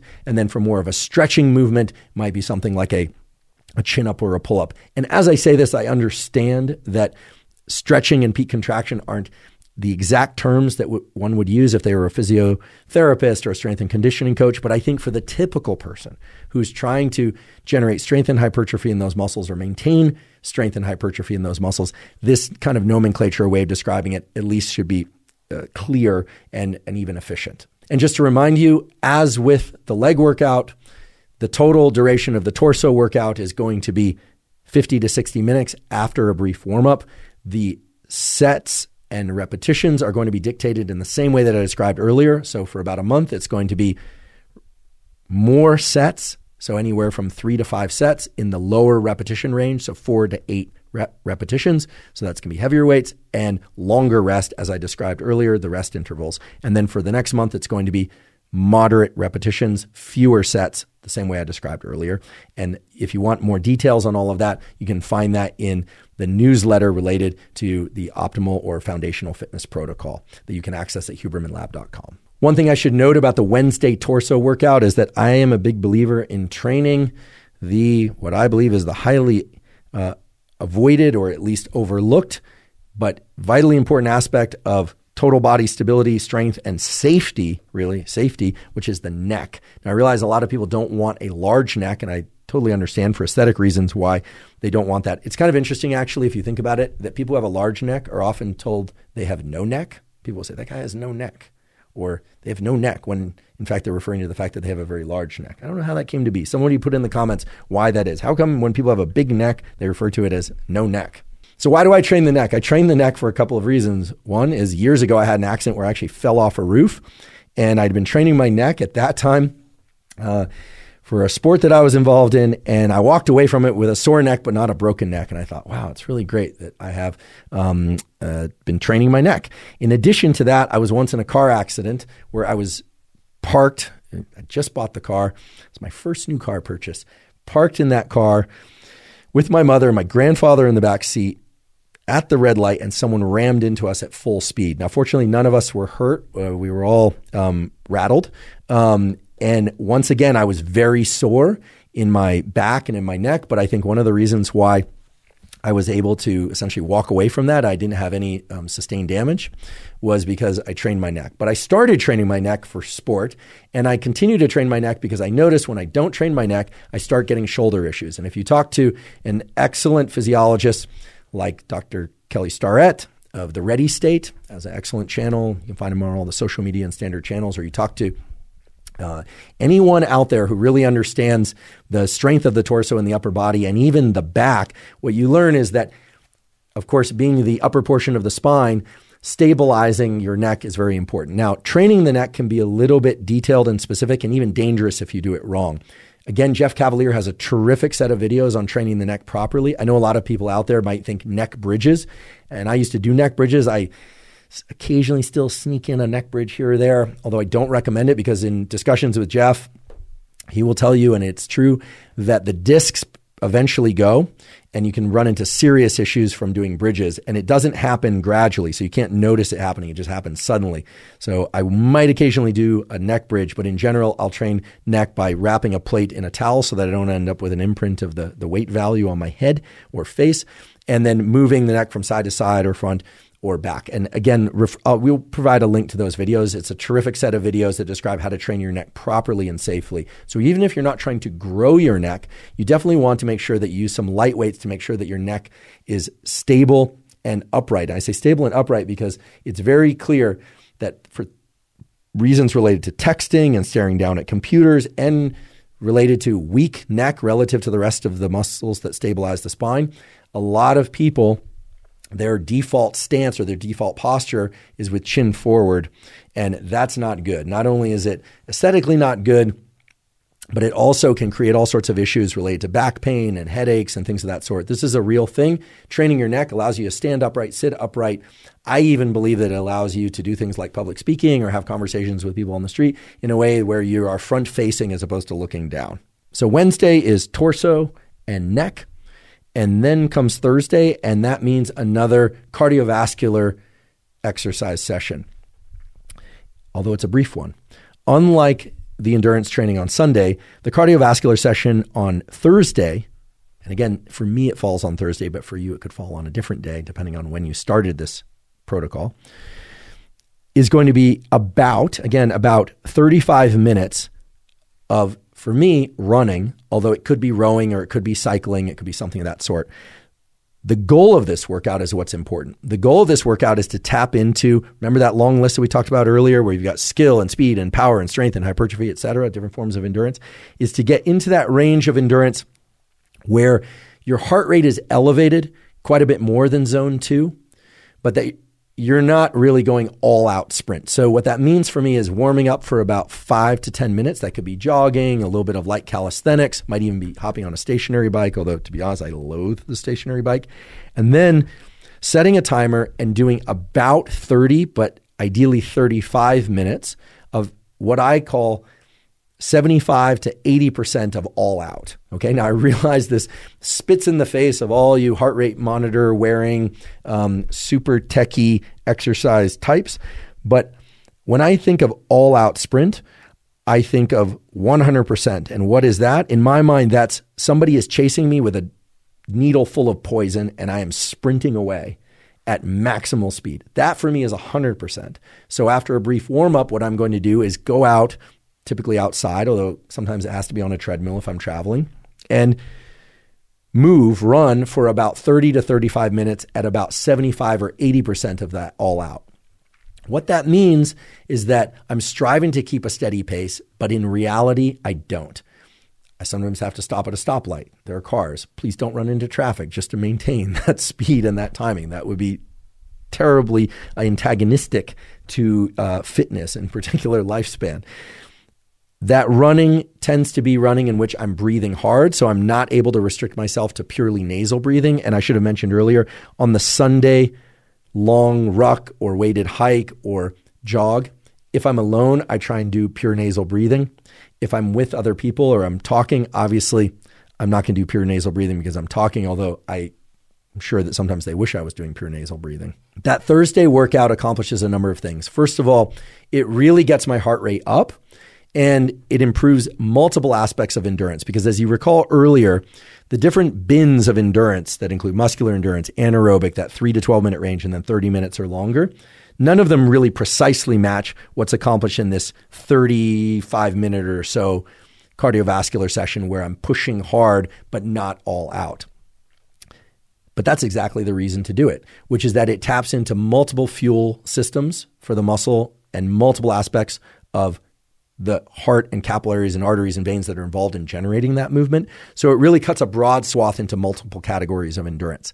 And also just keep in mind what this foundational or optimal fitness protocol is really designed to do. In my mind, a foundational fitness protocol is one that leaves you or has you in a state where if you need to walk really far and carry a bunch of weight, you can do it. If you need to lift a heavy object with your legs, you can do it. If you need to run really fast for 2 minutes, you can do it. And if you need to run a little bit further, like maybe even 10 minutes for whatever reason, you can do that. So it's a really kind of all-around fitness program. And that 35-minute run, again, could be swapped with a 35-minute erg row, or sometimes if you only have access to a stationary bike, you could do that. I suppose if you didn't have access to any equipment and running is not your thing, one thing that I have done, especially if I've been stuck in a hotel because I arrived late someplace and I really want to get this workout in, you could do the dreaded burpee. I know there are a lot of opinions out there. Some people think burpees are downright dangerous. Other people love burpees. You could do that. Or you could do really fast but full jumping jacks. I know that's a little PE class, right? Physical education class-ish. But sometimes if I need to get the workout in, what I'll do in a hotel if I've arrived late, a particular day of travel, is I will find the stairwell, the fire stairwell. I'll make sure, by the way, that I can get back into the building because I've been locked in those stairwells before. And I will simply walk really fast up the stairwell, as many flights of stairs as there are, or maybe even jog it, not quite sprint, but maybe run up those stairs over and over and over again in order to get that 35 minutes of 75 to 80% of max output cardiovascular work done. And if I'm really just restricted to my hotel room, I'll just do jumping jacks for 30, 35 minutes, sometimes while watching something on TV. And believe me, if you're doing full jumping jacks, like really extending your legs, really getting arms overhead and really doing the full movement, by the time you hit 5 or 6 minutes, you are going to be sweating and your heart rate is really going to be up. I also sometimes will travel with a jump rope. I always try and travel with a jump rope and skip rope, much to the dismay of the people who are housed below me in the hotel room. Skipping rope, I should mention, can be a very effective way of getting cardiovascular training while you're on the road. But in all seriousness, if you're in a hotel room or an apartment and you can't really jump high and you're very good at jumping rope, what you'll find is it's not going to get you into that higher elevated heart rate zone. Okay, it can be great for zone 2 type training, but if you're really good at skipping rope, and I wouldn't say I'm really good at it, but I've done enough skipping rope that I can just kind of cruise and talk, and it's more zone 2-ish. Even feels like walking at times. Now you can do double unders where you're really jumping and putting the rope under you twice each time, or crossovers, et cetera, depending on your skill level. But again, if you're in an apartment or you're in a hotel, that's going to be harder to do. And because there's some skill involved, sometimes you're stopping more often than you're continuing. By the way, and I just have to mention this, a really terrific Instagram channel is Anna Skips. This is a teacher, a science teacher, or I believe it's a maths, as they say in the UK, because she's in the UK, maths teacher. I don't know Anna, but I know she skips because she has this amazing Instagram channel called Anna Skips. And what's really cool about her Instagram is she shows you her progression from not being able to skip rope at all to the absolutely incredible types of rope skipping that she's doing each morning while getting sunlight, which of course is an essential health protocol. So check out Anna Skips on Instagram. Really inspiring and made me want to get better at skipping rope. I'm still working at it. Okay, so with that Thursday cardiovascular, let's call it endurance, but cardiovascular training workout done, around rolls Friday. And on Friday, I'm going to do another cardiovascular training session. And I alluded to this earlier, but this cardiovascular training session is also designed to tap into some of the ability of high intensity interval training to tap into strength and hypertrophy increases for the legs. Because remember, we train legs on Monday, and what the science tells us is that protein synthesis in a muscle group can be stimulated about every 42 to 72 hours. And so we've had Tuesday off, Wednesday off, and Thursday off. And you don't want to lose progress that you made from that terrific Monday leg workout. But in order to make sure that you can do the other things that follow in this program and pick back up on Monday with another leg workout, at least for me with my recovery abilities and my work schedule, I'm not going to do an entire other leg workout because it's going to set the whole thing out of whack. That is, I won't be able to consistently do the same workouts on the same days of each week. Now, with that said, a little bit later, I'll explain what happens if you have to miss a workout and how you can combine days, et cetera. But I really strive to get certain workouts done on certain days consistently, at least as best I can. So Friday is high intensity interval training, and that can take a variety of different forms. For me, the ideal thing to do for me, again, you could do something completely different. Exercise choice, again, should be governed by what you can do safely so you don't injure yourself and that you can perform effectively and that gets you or provides you the stimulus that you want. And what I'm trying to do on Friday is get my heart rate way, way up. Talked about this in the episode with Dr. Andy Galpin.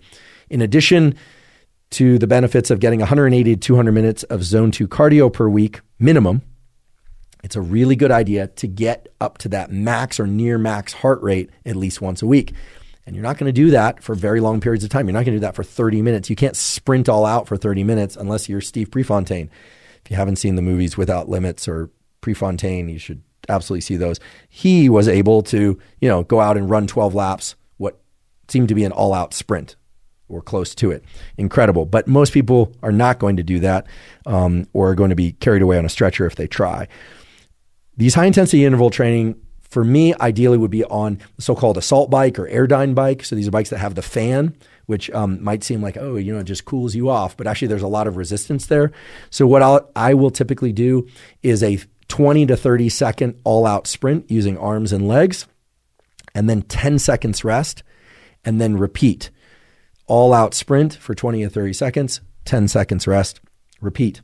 And I'll do that for anywhere from 8 to 12 rounds, which, trust me, even if you start out a little bit less, or I should say not all out intensity or effort, by the time you hit the 5th or 6th one, you will be certainly headed into, if not near your maximum heart rate. Now, what is your maximum heart rate? Do you need a heart rate monitor? No. If you'd like using that sort of thing, great.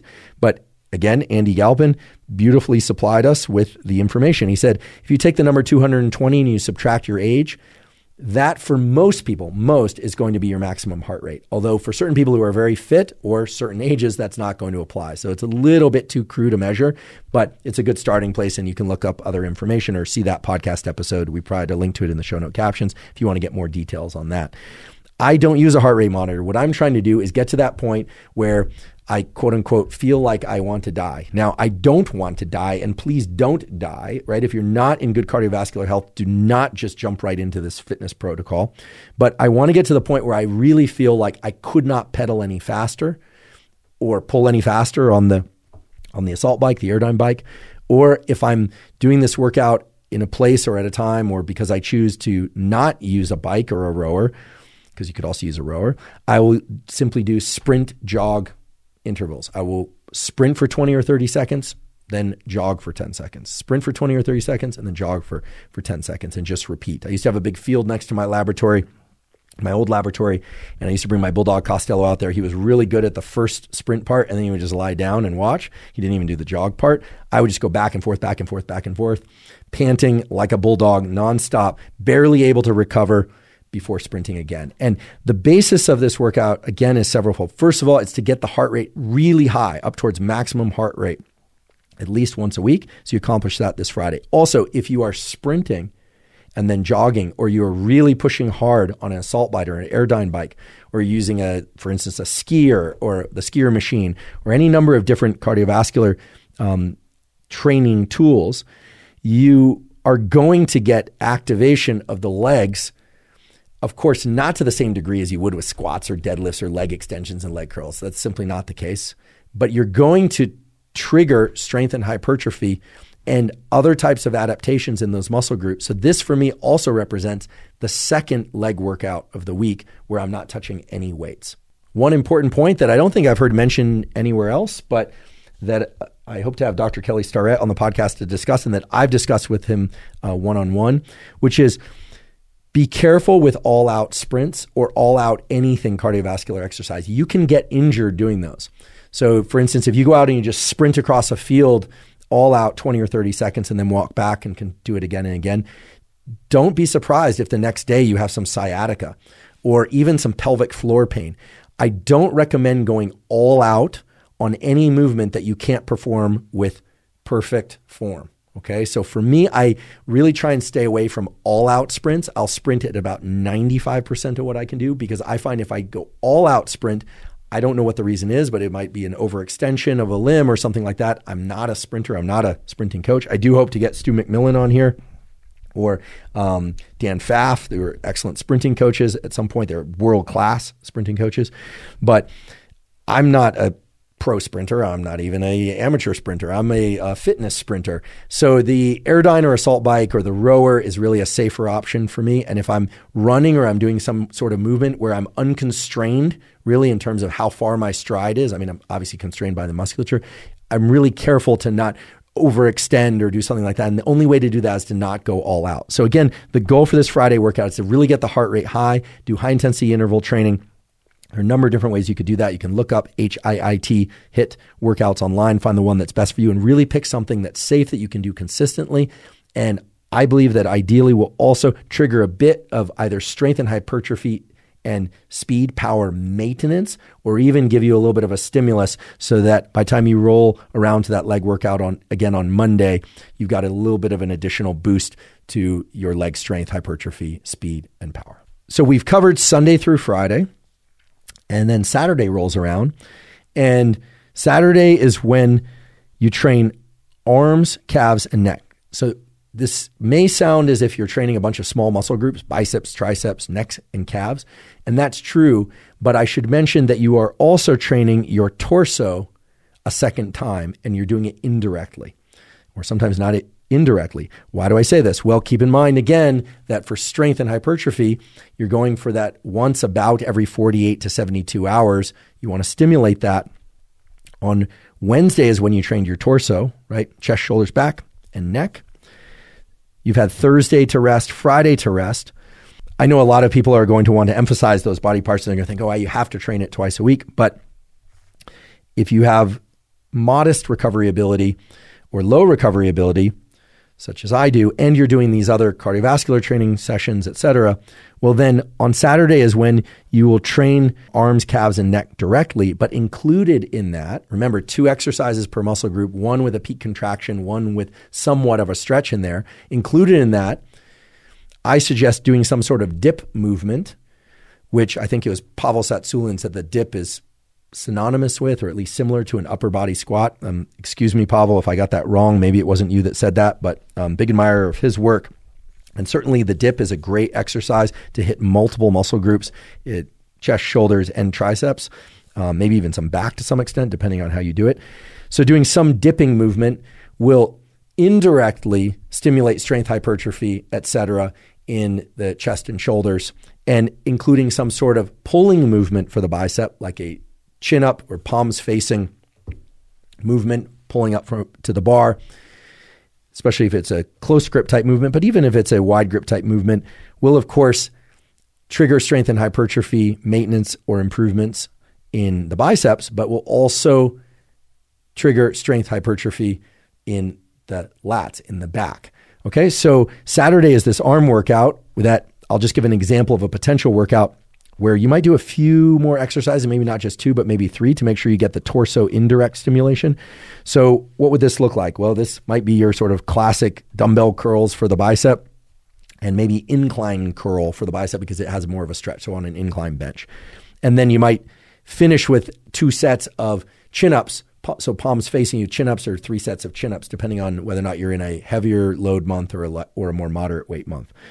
Again, activating the biceps muscles because arms day, but also activating strength and hypertrophy in the lats, or at least maintaining it so that because you're not training those torso muscles again until Wednesday, you're not allowing the hypertrophy and strength gains that you generated on Wednesday to atrophy, to disappear.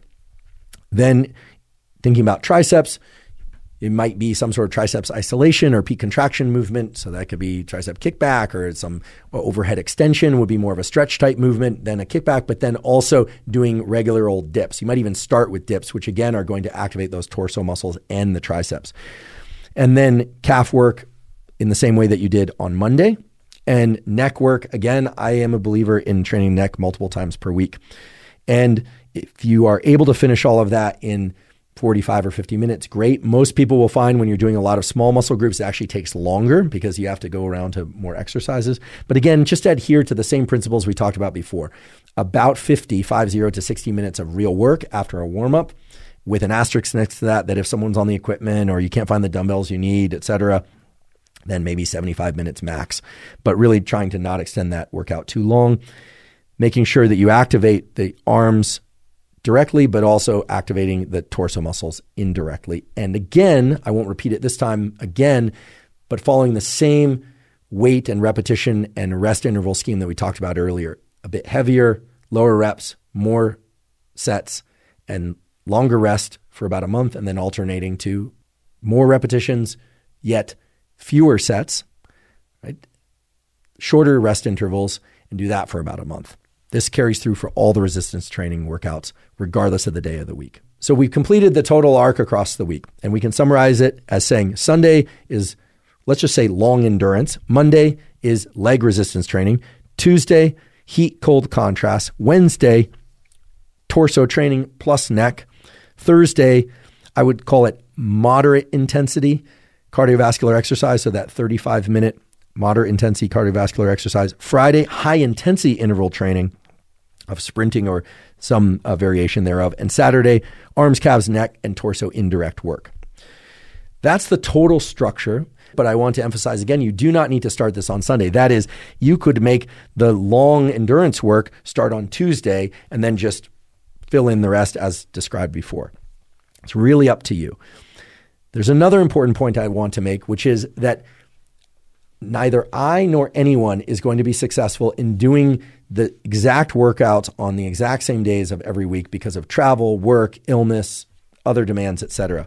The thing about the schedule that I like so much and that I do believe that will benefit you as well is that you have some flexibility there. What's the flexibility? Well, let's say you train your typical Sunday workout of endurance, then you train legs on Monday, and then you don't manage to do your heat cold contrast on Tuesday for whatever reason. Well, you can put it on Wednesday. Just make sure that if you're going to do the cold stimulus, that you don't do it too close, not within 4 or ideally 8 hours after the training of torso. But you could do it before, or you could do it just heat and skip the cold that particular week. All right, not ideal, but better than not doing anything. Let's say, for instance, the leg workout was particularly brutal. You don't sleep that well on Monday night or Tuesday night. Well, then should you do the torso workout on Wednesday? Well, I would say, why not move the heat cold contrast to Wednesday and then push that torso workout to Thursday, and maybe also try and do that 35-minute run on Thursday every once in a while, rather than lose the total control of the program and let everything shuffle forward. Here's the basic principle. I do believe that any one of these workouts, whether it's for endurance or resistance training, can be shifted either one day forward or one day back, right? You could delay it by a day, or you could accelerate it by a day in order to make sure that you get everything done across the week. In fact, I would say the best way to think about this foundational fitness program is not from the details up, but from the top down, from the big picture down to the details. And say to yourself, once a week, you're going to get some long endurance in. Another day during the week, you're going to make sure that you get a kind of moderate, faster endurance workout in. And then one other day during the week, you're going to get an all-out sprint, high-intensity cardiovascular exercise workout in. You're going to get those 3 workouts in somehow. And then in addition to that, you will also do resistance training for every muscle group in your body. And that means doing your legs hard at least once a week, your torso hard at least once a week, and your arms hard at least once a week. And of course, you are also paying attention to train your calves. And I do, for reasons I described before, believe that you want to train your neck, at least to keep it strong. You may not want to generate hypertrophy there. People vary in terms of how quickly their neck grows. Some people grows very, very fast. Other people, for the life of them, they can't get much hypertrophy in their neck. But keeping that neck strong, at least through some very light work to moderate weight work, very, very important for reasons I stated earlier. If you set out those goals, then the specific days that you do each workout isn't as critical, but the specific spacing is. So for instance, you're not going to want to do your high intensity interval training the day after you train your legs, because if you're doing that high intensity interval training correctly, you're going to be taxing your legs and eating into their recovery. And so you want to space them out by 2 or 3 days. So I think you'll notice that the point is really to optimize everything on the whole rather than any one specific aspect of training or adaptation. Now, that said, I do realize that some people might be hyper-focused on things like strength and hypertrophy and the aesthetics that come with it. A key point about strength hypertrophy and weight training, and this is something that has been covered on multiple podcasts, certainly the one with Jeff Cavalier and with Dr. Andy Galpin, and the one that I did on building muscle strength and hypertrophy, the solo episode. And that is the following. It is the rare individual who has perfectly balanced musculature, right? Most people can be a bit quad dominant or hamstring dominant, or they have trouble activating their glutes, or somebody has a terrible time trying to activate their chest muscles, but they're very strong in the back, etc. It's very clear that we can know that not just based on aesthetics, right, but based on deliberate contractibility of those muscles. So I don't want to get into this in too much detail for sake of time, but this is something that has peer-reviewed research to support it and was also discussed extensively with Jeff Cavalier when he was a guest. And that actually he's really popularized this notion, and it's absolutely true, which is that if you can contract a muscle very hard to the point where it almost feels like it's cramping, if you can do that even when there's no weight in your hand or there's no resistance against it, so you're just using your mind-muscle connection to contract that muscle hard and isolate it, chances are you'll be able to generate hypertrophy and strength gains pretty easily in that muscle compared to muscles that you have a harder time activating. So during all resistance training, that mind-muscle link is really important. So much so that some people will even try and emphasize contraction of the muscles in between sets, etc. I personally, because I'm not somebody who likes a mirror when I work out, and I'm not somebody who wants to spend time in between sets flexing muscles and etc. For whatever reason, I want to actually rest between sets. And I'm more concerned with performance during those sets and really putting my mind into the muscle during the set.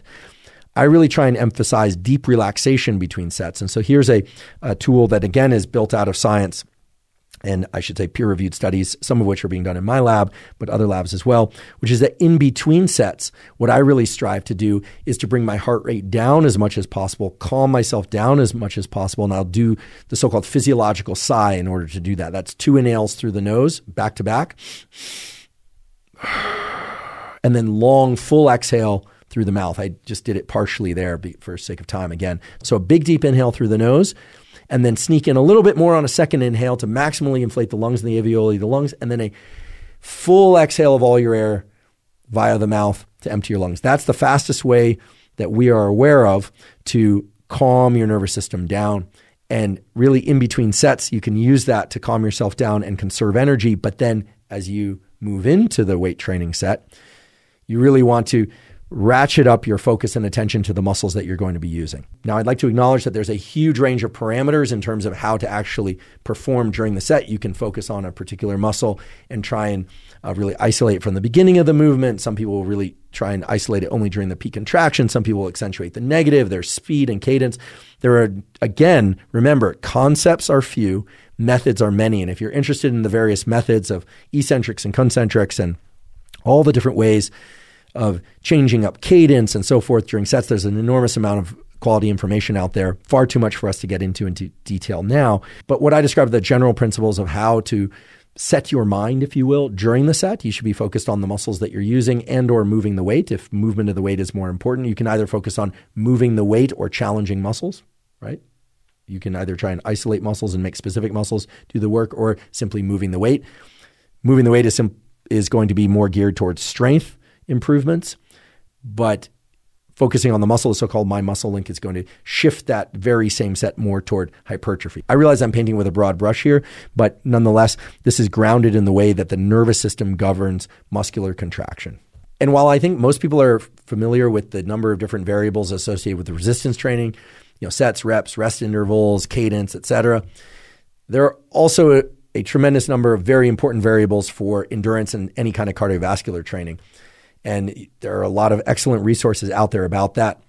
I think the most important one, in fact, I will go on record saying what I believe to be the most important variable for any endurance or cardiovascular training is that because it's a repetitive movement, that you are able to complete the movement safely, meaning you're not putting your body into range of motion or into positions that can damage joints or put you in any kind of compromised state.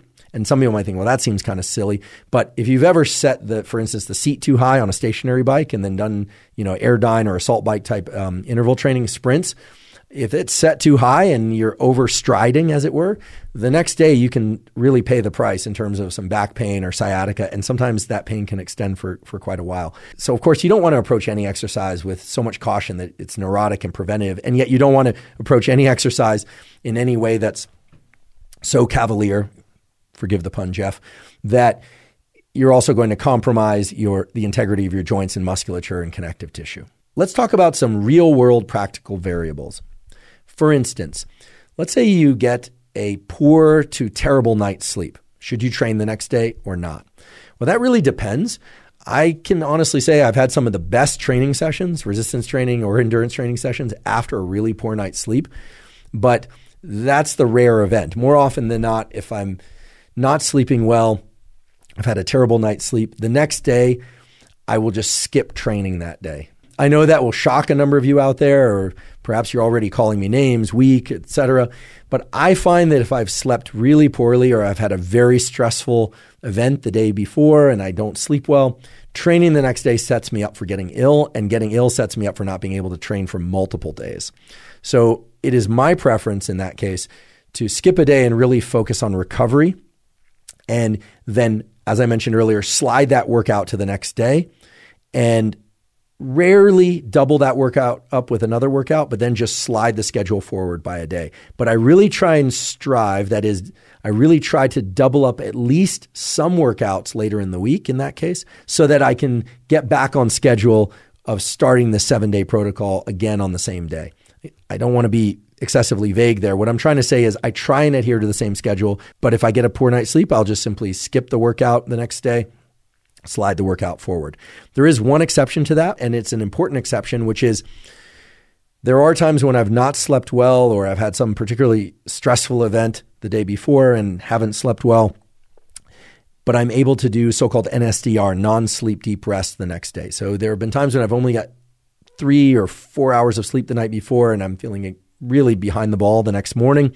But I really want to get my workout in. So instead what I will do is a 10, but ideally in that case, a 30 or even 60 minutes non-sleep deep rest. And there's a 10-minute non-sleep deep rest protocol read by me, but it is a non-spiritual, non-mystical, science-supported non-sleep deep rest protocol available on YouTube. You can simply put my name, Huberman, put NSDR and Virtusan, Virtusan, into YouTube and you'll find that script. There are other NSDR scripts that you can find now on Spotify and on YouTube. And if you fall asleep during those non-sleep deep rest scripts, that's great. And if you don't, you will also find that it will restore your ability to perform mental and physical work. So there are times when I haven't gotten as much sleep as I would like, or I'm feeling a bit more stressed for whatever reason, and I'll do NSDR and then I will go train. And that often works fabulously well for me. And then I don't have to skip a workout entirely just because I didn't get a good night's sleep. A lot of people ask whether or not you should train fasted or fed. And this is a very controversial area. I personally prefer to do my cardiovascular work not having eaten anything in the previous 3 to 10 hours. And typically that's because I wake up and I'll do the cardiovascular training within about an hour of waking up. Sometimes later, because my first meal generally, not always, falls around 11 a.m. I don't do any kind of formal intermittent fasting, but typically my meal schedule is somewhere between 11 a.m. and my last bite of food is around 8 p.m., but I'm not super strict about that. I might eat as late as 9 p.m. and I might eat something at 10 a.m. If I wake up really hungry, I might have something before 11 a.m. I'm not neurotic about it. But in terms of training, I like to train fasted. And that includes the resistance training workouts, and those come early in the day for me.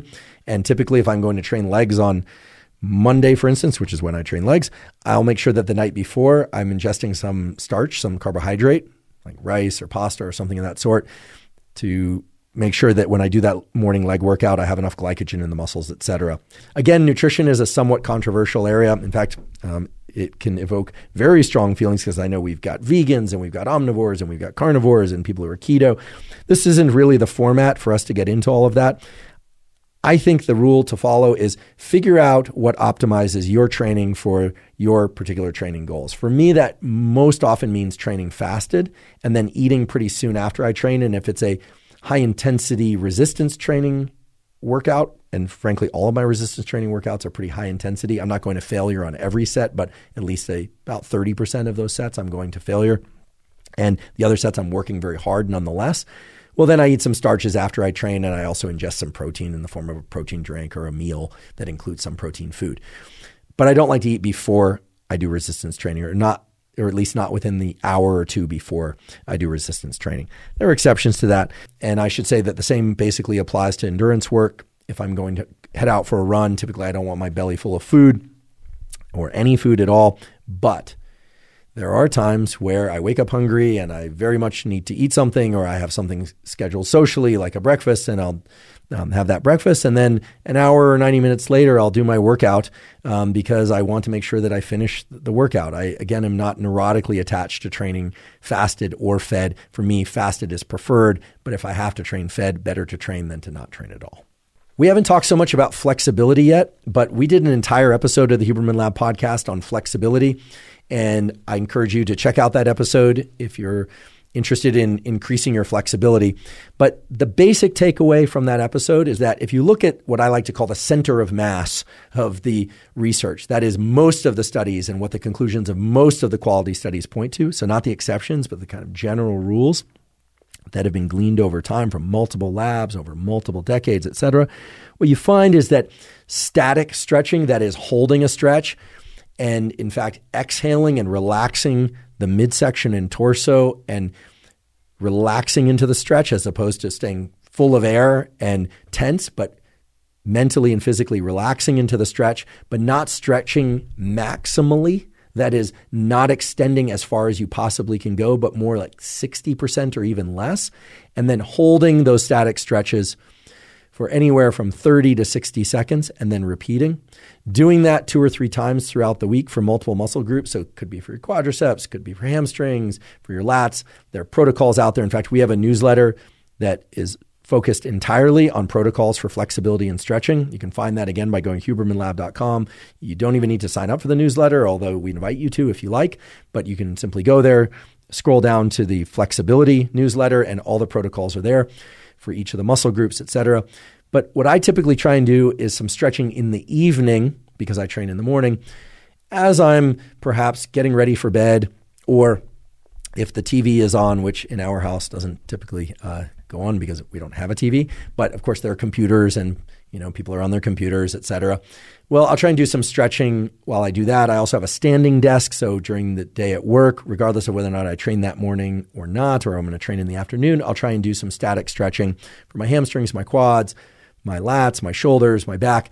Really doesn't take much time, and I really try to space that out throughout the week, which, if you look at the peer-reviewed research, matches well to what's known to be most effective, which are going to be short, repeated sessions, ideally every day. But truth told, I fail. I categorically fail. I was about to think of whether or not I ever stretch every day. I fail to do it every day, but I get about 3 or so stretching sessions in per week. And again, it's just static hold, trying to really relax into the stretch. Now, the relax into the stretch is something has been talked about in martial arts circles, and Pavel Tsatsouline has an excellent book on stretching. We can provide a link to that. It talks about this. Has a lot to do with relaxation of the nervous system and the way that the nerves innervate muscles and allow for stretch, if you will. Also the way that the tendons and ligaments are innervated by nerves. The converse is also true. And here, again, this is a principle that Pavel has put forth. I believe he calls it irradiation, meaning irradiating out or emanating out from a source, which is that while exhaling and relaxing the torso, the midsection, some people call it the core, although some people don't like that term, can facilitate relaxation and stretching through a larger range of motion. So too can contracting the core, the midsection, or gripping very tightly with the fist can facilitate muscular contraction because of the way that the nervous system heavily, we can even say over-represents the fists in the brain. And so how would you apply this to your overall foundational fitness protocol? Well, it turns out that let's say you're doing a movement that involves one limb moving and then the other. Let's say it's bicep curls, just for sake of example. It turns out that you will actually be stronger in moving that dumbbell with the arm that happens to be moving if you grip the handle very tightly, but also grip the handle of the opposite dumbbell very tightly. Now, that said, in between sets, I encourage you to do the opposite, to try and completely relax in between sets, combine that with the physiological sigh, and then when the next set commences, employ that very strong grip, both again of the weight that's moving and the weight that at that moment might be stationary or in isometric position. So the nervous system, of course, is what controls muscles, and that operates in both directions. If you want to relax, try and use long exhales, maybe even physiological sighs, and really concentrate on mentally and physically relaxing, in particular your core and your fists. And if you want to generate force, right, you want to move a heavy barbell or dumbbell, you want to do a chin up with the maximal force, that's when you can employ the opposite, which would be to grip the bar or dumbbell, et cetera, very tightly. And you want to contract your core or even fill your body with air as they say, plug all the leaks, et cetera. So this gets into kind of form and movement, which is an extensive, near infinite landscape of discussion, again, that we don't have time to go into. I just want to mention those 2 nervous system related tips because I suppose as a neuroscientist, they appeal to me because they are grounded in fundamental principles of how the nervous system innervates muscle. And I know that they will benefit you the first time you use them and every time. Speaking of grip and nervous system and fitness and longevity, Dr. Peter Attia, who is a medical doctor, was a guest on the Huberman Lab podcast and provided an enormous wealth of information on that podcast episode. I really encourage you to check it out when you have time. And of course, has his own spectacular podcast, The Drive with Peter Attia. Peter, Dr. Attia, I should say, often talks about certain movements or exercises that you should perform, not just to improve your fitness, but also to touch into or measure how fit you are and how well you are progressing toward a long lifespan and health span. And one of those includes the ability to hang from a bar for a minute or longer. And there are a number of different expectations that one can have of how long they should be able to hang from a bar, depending on their age and their fitness level, etc., please check out Dr. Atiya's podcast and his various social media sites to get more information on that. But what I can tell you is that if you're going to hang from a bar and you want to hang from that bar as long as possible, which turns out to be a interesting and important metric of your health, then gripping the bar very tightly will actually help. Earlier, we talked about whether or not to train if you're sleep deprived and how to recover from what I would say is moderate sleep deprivation by doing NSDR as opposed to total sleep deprivation, like being up all night or having a truly miserable night, in which case I think you should just skip training the next day and slide it forward. Now, a similar issue comes up from time to time where people wonder whether or not they should train or not if they are sick. Here, there's all sorts of crazy gym lore and sport-specific lore. For instance, I used to hear this. When I ran cross-country, there was this adage that if the symptoms were from the neck up, you could still train. That is, if you were really congested and you had a headache, you could still run. Whereas if it was in your chest and in your lungs, you couldn't run. I don't think there's any data whatsoever to support whether or not that's true or whether it's not true. For myself, and because my general goal is to be training and fit over time, but also to include general health in the fitness equation, that is to not be sick or chronically sick, and certainly not to get other people sick. If I have a little tiny sniffle, like I think I might be getting sick, even then I'm a little cautious in the sense that I'm not going to do my typical workout. I might stop it about 15 minutes earlier, and I would do that not by neglecting any body parts or anything of that sort if it's a weight training workout, by simply reducing the total number of sets. I probably wouldn't do any sets to failure. If I did, I might reduce the total number or percentage of sets to failure from about 30% of sets to maybe closer to 10% of sets, something like that. And if it was endurance work, I might throttle back by 10 or 20%. And I will shorten the total duration of the workout. And I often find that because of the known, yes, peer-reviewed, known immune system enhancing effects of exercise, sometimes that alone will allow me to avoid getting sick. But of course, I'm also careful to get home, take a hot shower, not stress myself out if I can, avoid getting myself stressed out, and focus on sleep, NSDR, other forms of recovery, good nutrition, etc. If, however, I have a real sniffle, a cold, I'm not feeling well, or I think I might be coming down with a flu, I absolutely do not train, and I don't get back into training of any kind until I'm completely recovered. So what I'm basically saying is that no, I don't believe you should train if you're sick.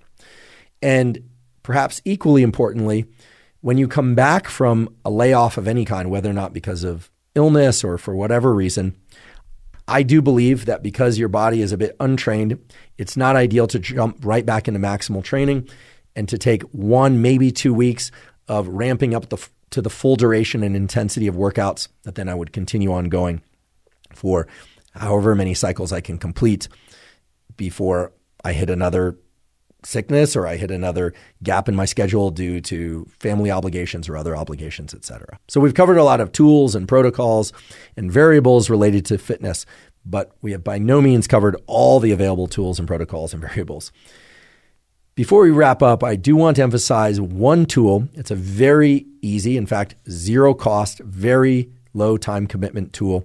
And this was one that was provided, again, by Dr. Andy Galpin when he was on the Huberman Lab podcast.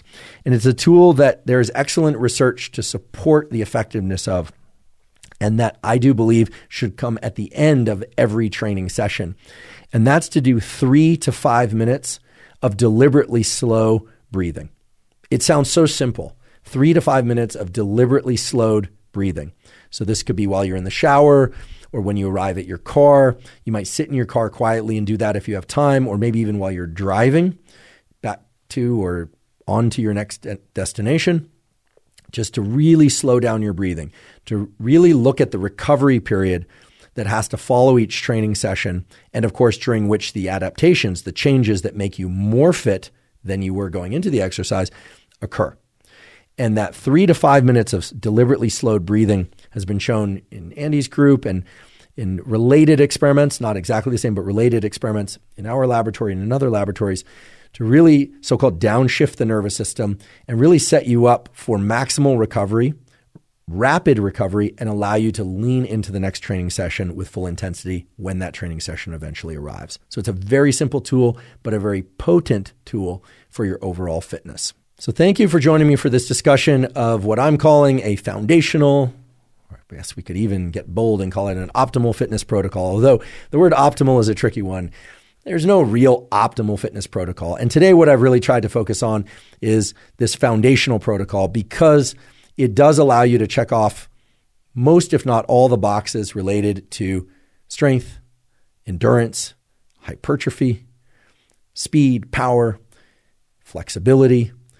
It will also teach you how to regulate your nervous system up and down, that is to ramp up and focus, mind-muscle link, etc., and then quickly calm down, physiological size, 3 to 5 minute decompressed breathing at the end of training, etc.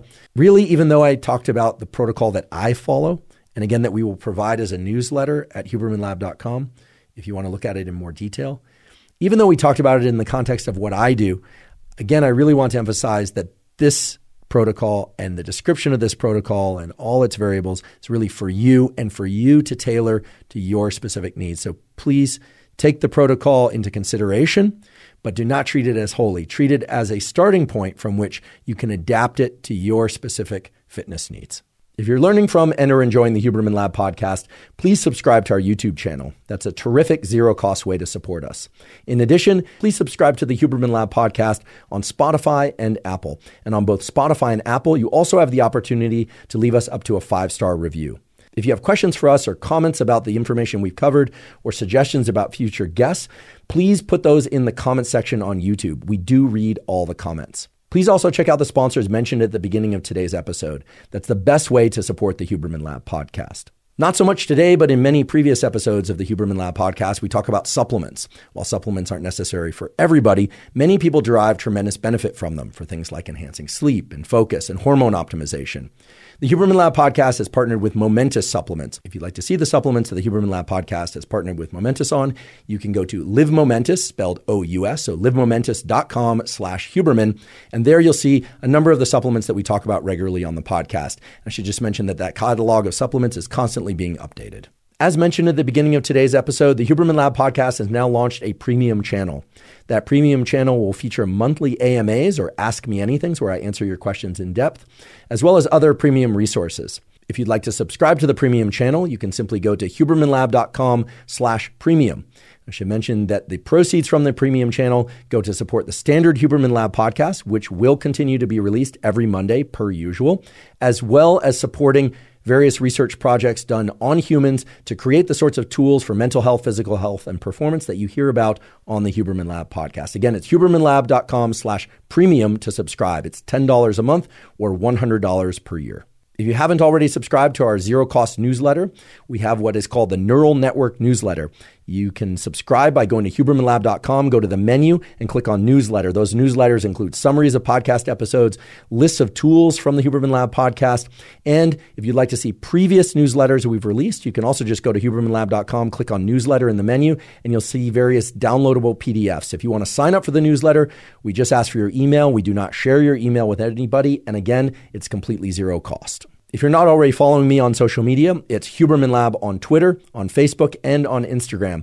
And at all three of those places, I cover topics and subject matter that are sometimes overlapping with the information covered on the Huberman Lab podcast, but that's often distinct from information on the Huberman Lab podcast. Again, it's Huberman Lab on all social media channels. So thank you for joining me today for our discussion about building your optimal toolkit for fitness. And last but certainly not least, thank you for your interest in science.